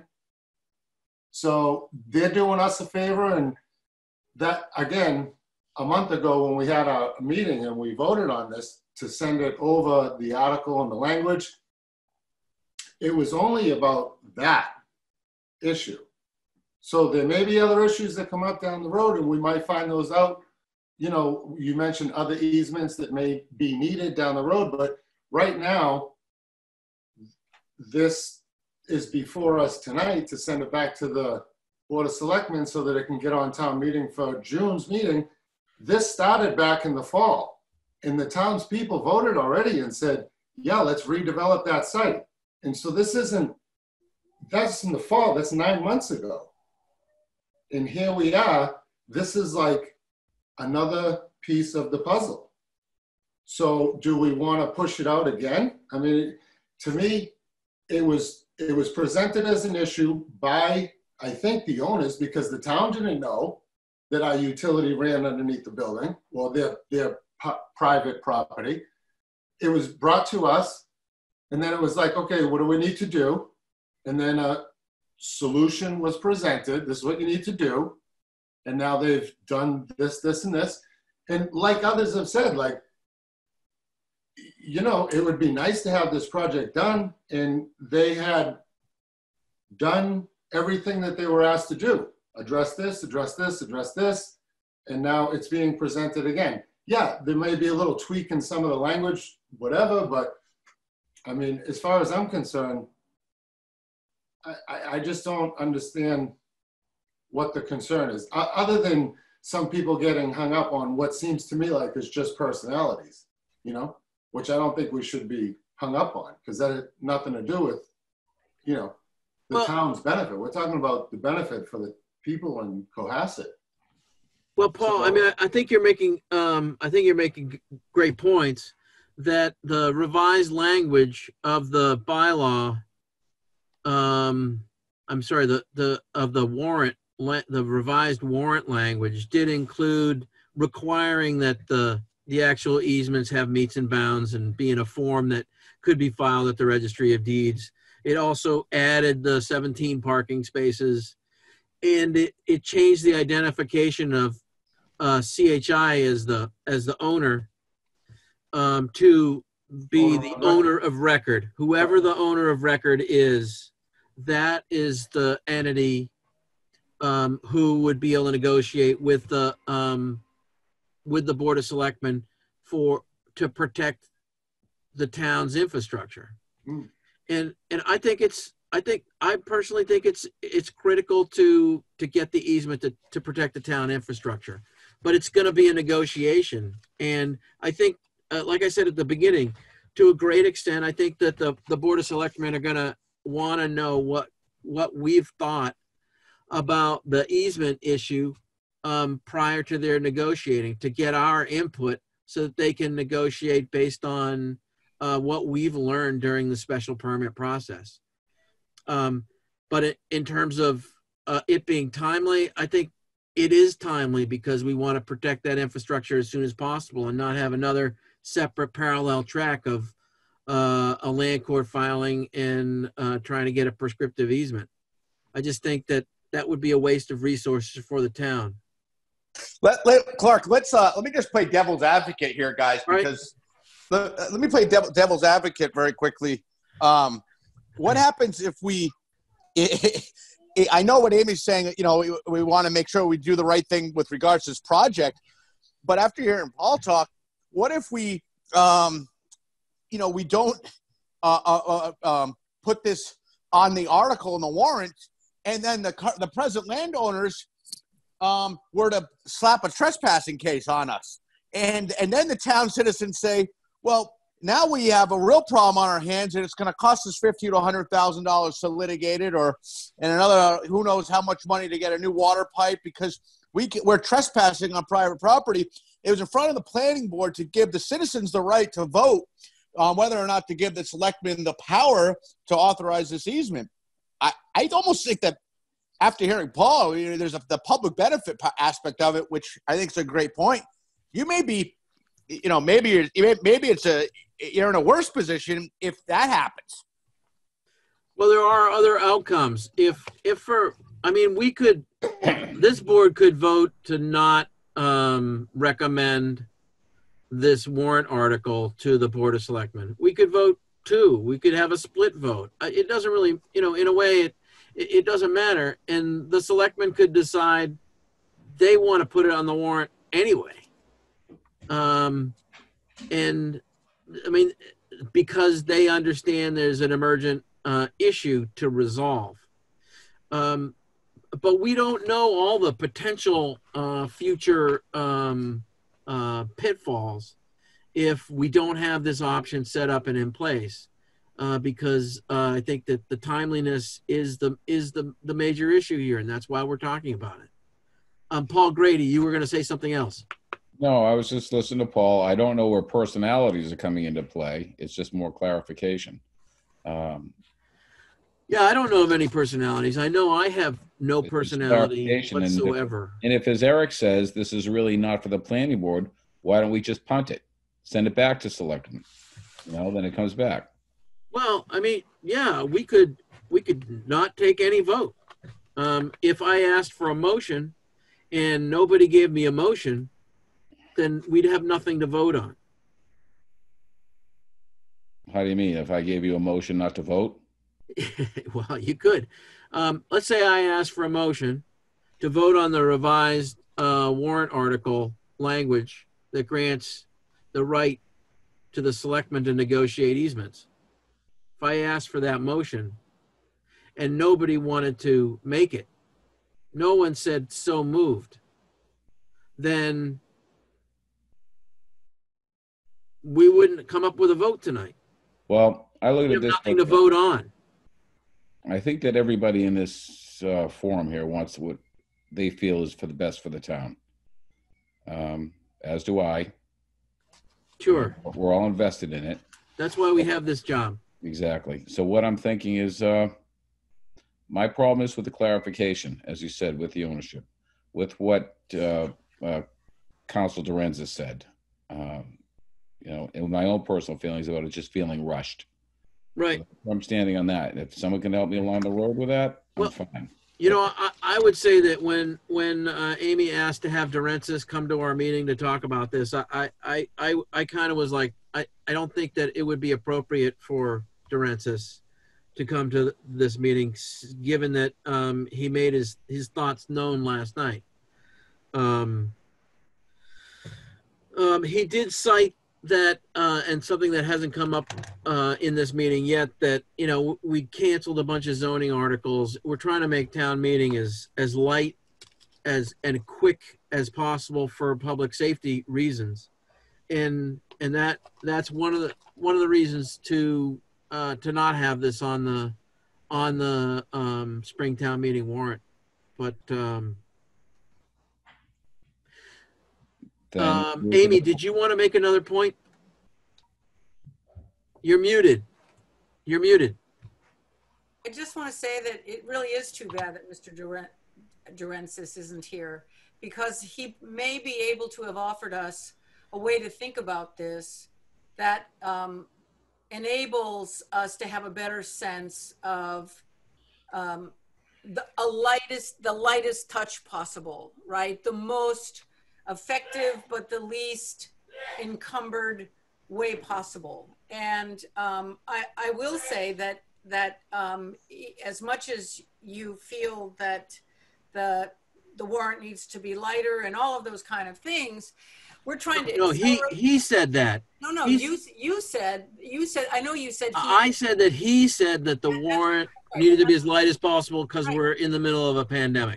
That's right. And I sorry if I was blah, blah, blah and didn't actually get it all out. And, you know, we're talking about trying to accelerate the review process.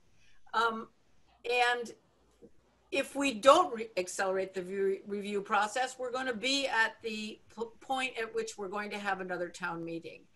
We don't have a documented case, as Durensis said, would be best practice. I think Paul is very helpful in pointing that out. And if I thought the town was at risk in some truly dangerous way, I would feel that I was shirking my responsibility in doing something.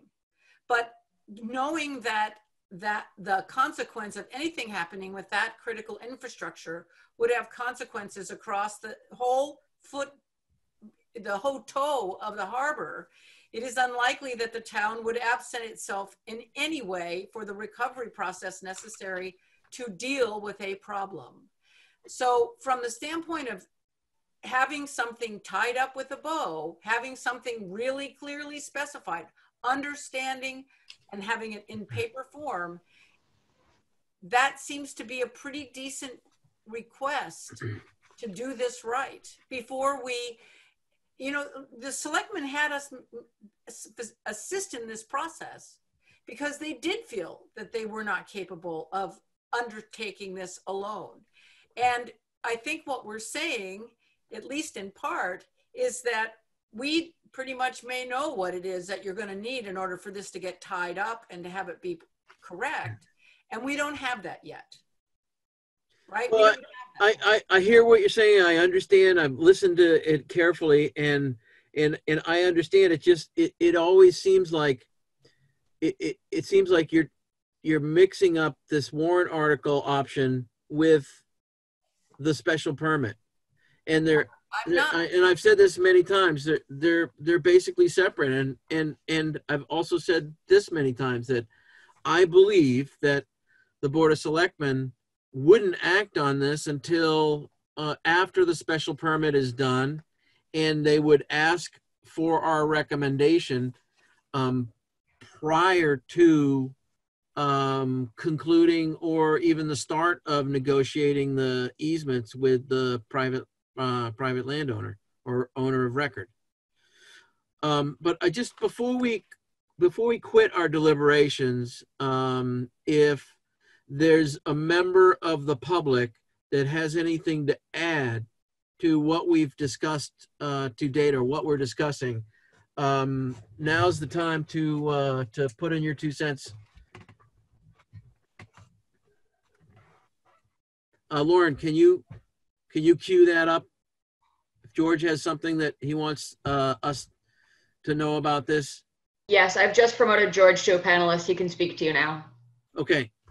Hi, George. Good evening, everyone. Just can you state your name and address? George McGoldrick. Yep, George McGoldrick, 107 Border Street. Thank you. So it's been almost 2 hours now. I have about 5 pages of notes I've taken.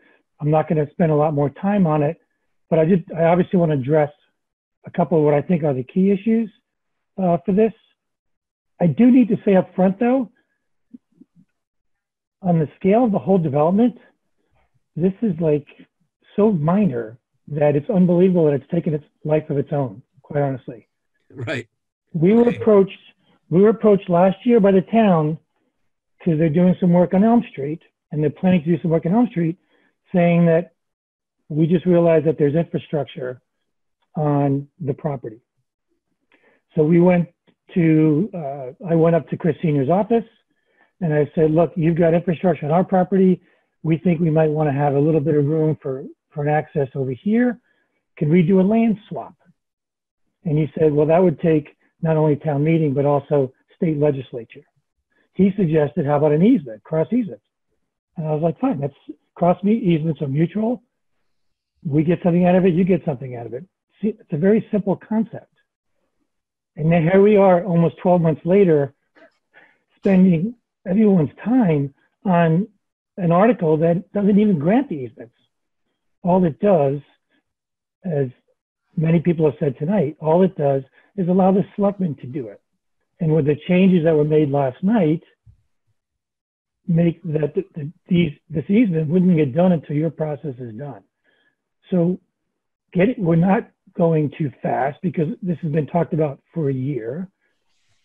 We're not trying to preempt anything or get anything passed because nothing is being done with this, with the exception of allowing the Board of Selectmen to deal with this at some time in the future. And the reason that we support it's being done now at this town meeting is because we don't know how long your process is. For example, to Amy's point about we may finish before the next town meeting, we don't know when the next town meeting is, and you may not be finished by the next town meeting. And then we would have to wait till this spring again. But even with all that said, this is a very minor issue. This is allowing us to cross your property and you to cross ours.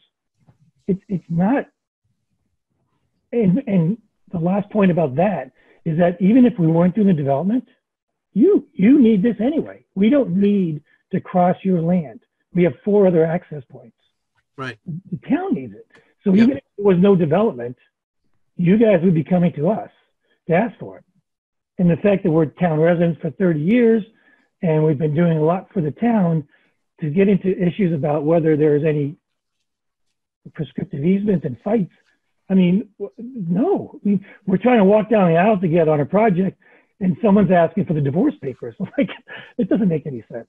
So to Amy's point, no, there's no calamitous reason why we say that you have to get this easement today or tomorrow. This is a part of the process that we've been working on for 18 months and that we've known about this easement question for both of us for 12 months.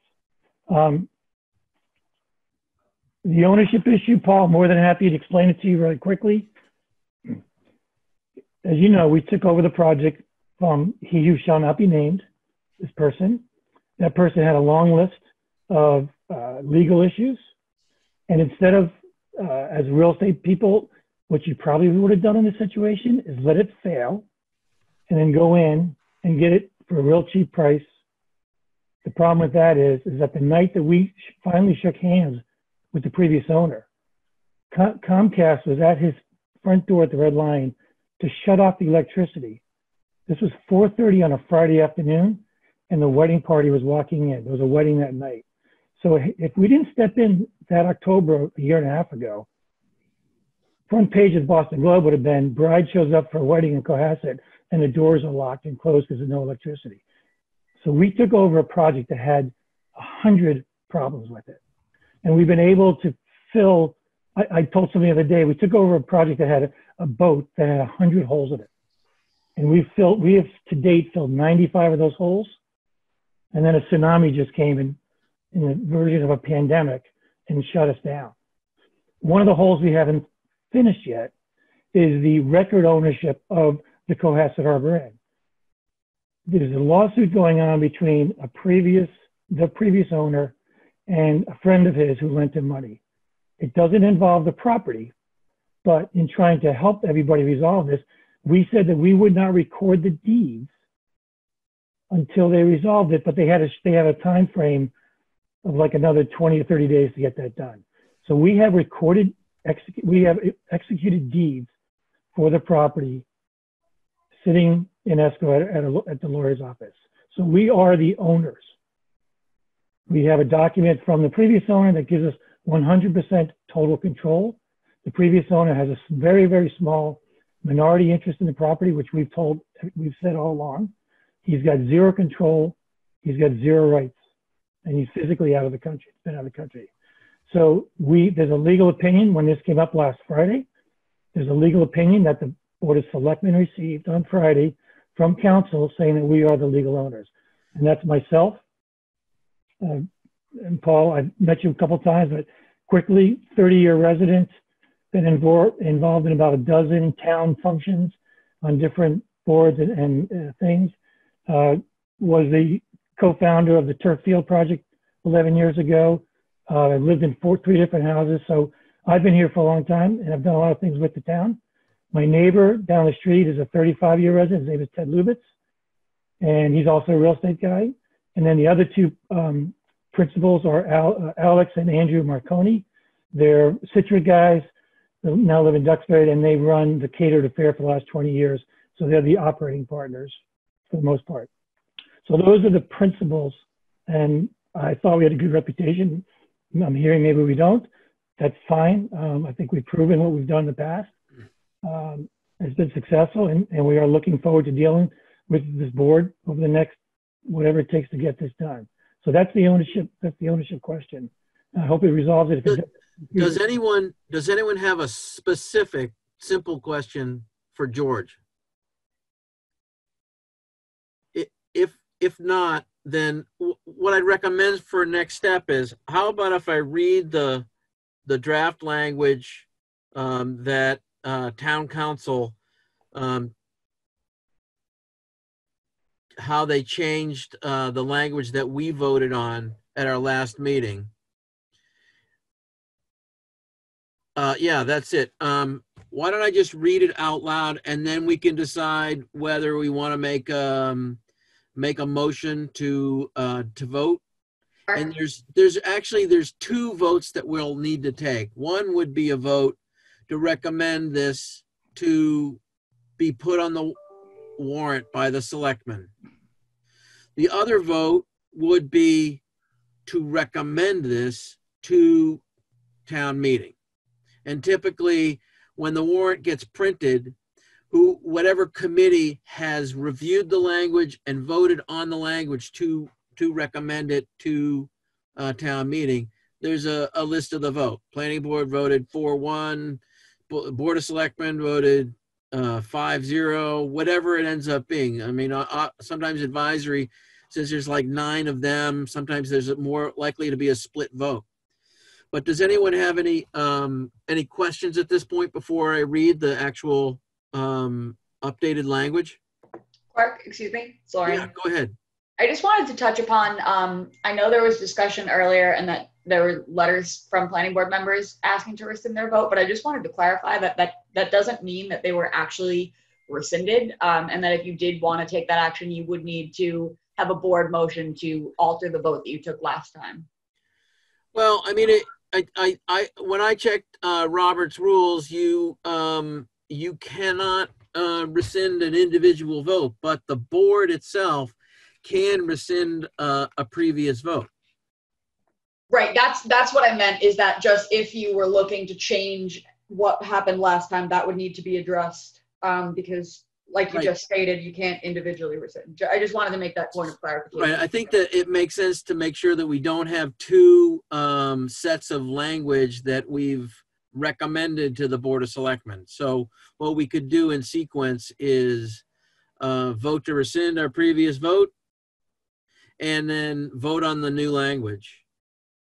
Paul, you have a question? No, thank you for clarifying, Clark. So I was going to say, according to Lauren, it doesn't matter whether I vote tonight or not. I've already voted aye. So, no, sorry. I just wanted to clarify that's what it sounds like. So I understand we can't rescind our votes, but that's already pretty much a done deal. I'm getting that's what I just got. No, sorry, I didn't. That's an misinterpretation. The vote that was taken on Monday, if you, as you indicated in your letter, wish to rescind that, the board would need to, as a motion of the board, reevaluate that, because it was voted on, and if you, like Clark just established, it would be in the best interest if you chose to move forward in this article anyway, so that there weren't two different votes on two different sets of language from the same article. It's just a housekeeping to address what's really being decided here. I didn't mean that your answer is locked in stone. And what I think it is 3 actual votes. We vote to rescind our previous recommendation to the Board of Selectmen. Then we make a vote to what we recommend regarding this warrant article to the Board of Selectmen. And then we make a vote on recommending the article to the floor town meeting.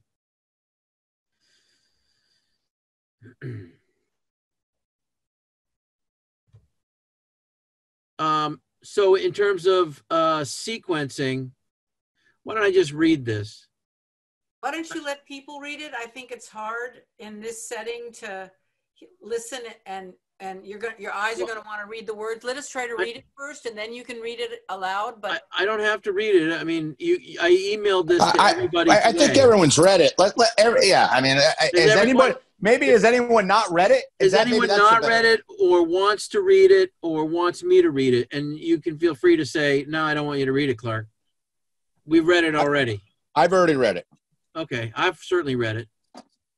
Paul, do you need time to review this? No, I've read it. Okay, Amy?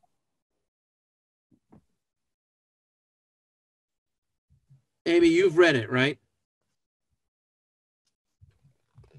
Was that a nod? Is your...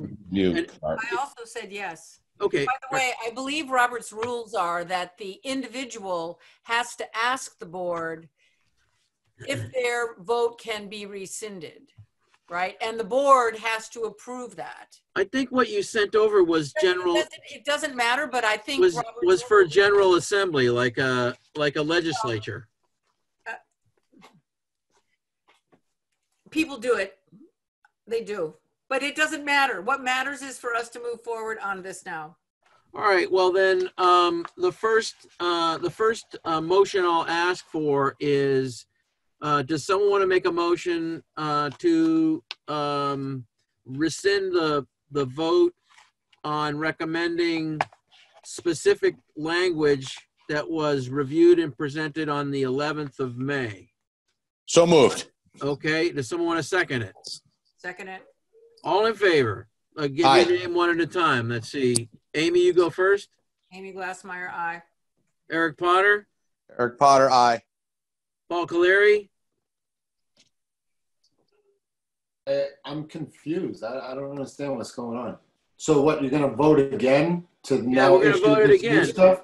We're going to make a new motion for the new language to recommend. Paul Caleri, aye. Okay, and Paul Grady? Aye. Clark Brewer says aye. Okay, so that our previous recommendation is now rescinded. Does someone want to make a motion to recommend the revised warrant article to be put on the warrant by the selectmen? So moved. A second. Second. Is there any discussion? Okay, then we'll go through the same list. Amy? I abstain. You're going to abstain. Okay. Eric? Aye. Eric Potter, aye. Okay. Paul Caleri? Paul Caleri, aye. Paul Grady? I'll say aye and send it to the selectmen. Okay, and Clark Brewer says aye. It passes 4 in the affirmative and 1 abstention.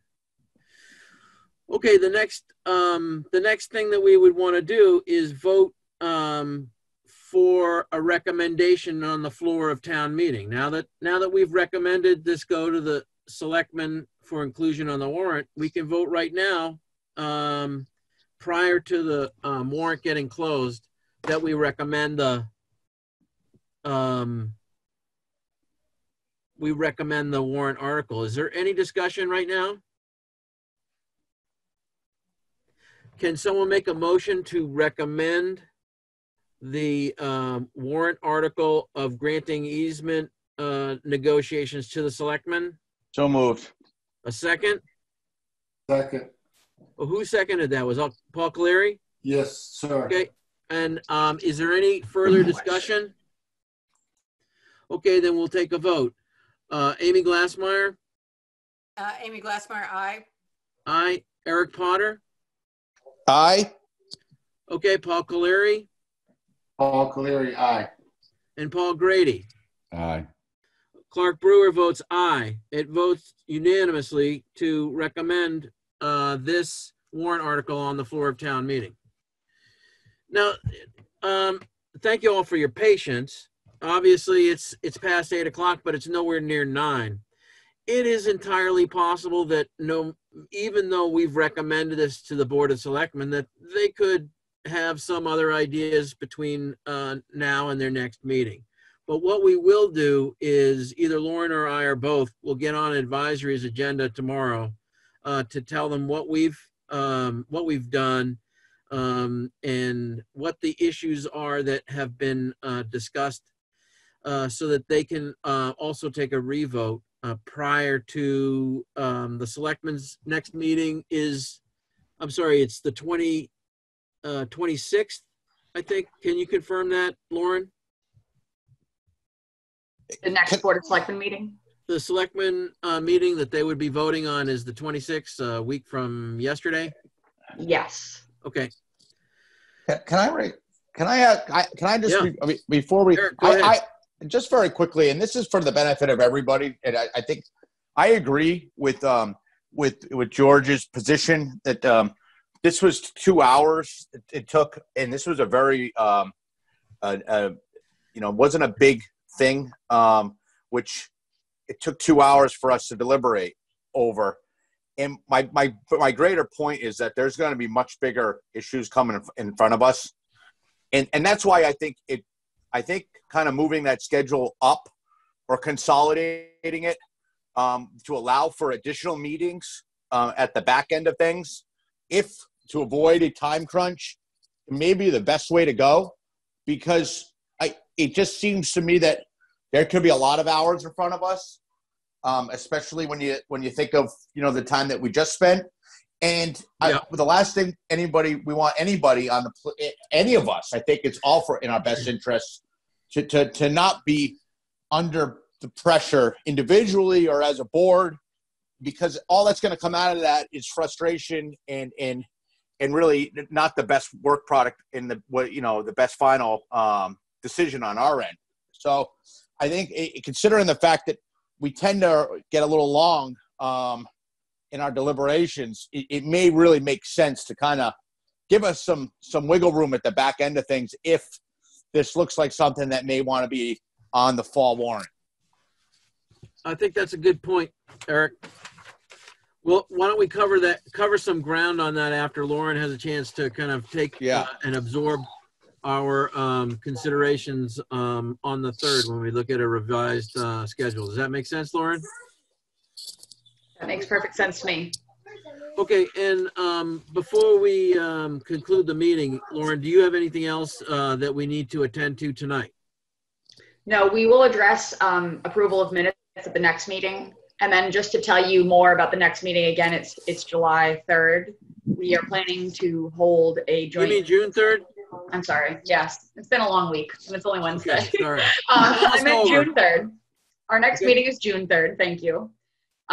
We will be holding a joint session at the beginning of that meeting with the Board of Selectmen to address the housing production plan, which I've spoken to you about in the past. Yep. This is, again, one of the things we were supposed to do in March, and then coronavirus happened. So, and the second thing we will be doing is, which will be a quicker portion with the Board of Selectmen, is the hazard mitigation plan. You had all heard from Ann Herbst earlier in the process. This is the plan that's, talking about natural disaster preparedness. And this is just, again, a final formal presentation to both boards to wrap up that process. So we will address those two items at the beginning of our next meeting, and then we will move into our regular meeting agenda. So we are looking at a 6:30 start time. Does that work for people? It's fine with me, but we have a joint meeting with the Board of Selectmen. Yes. On the 3rd of June to review the housing production plan. Yes, okay, and the hazard mitigation plan. Okay, all right, great. And then we will resume, like I said, regular meeting agenda items for the planning board. Yeah, and you know what? The interesting perspective on when we're discussing language that's basically very simple, sometimes things, even at town meeting, the simpler the warrant article, the more discussion there is about it. And the more complex a warrant article is, people's eyes glaze over and it passes. And it's sort of a human nature thing to know what you know and to try and figure things out. But I just want to say how I appreciate everybody's level of effort and stamina on working through this easement warrant article issue.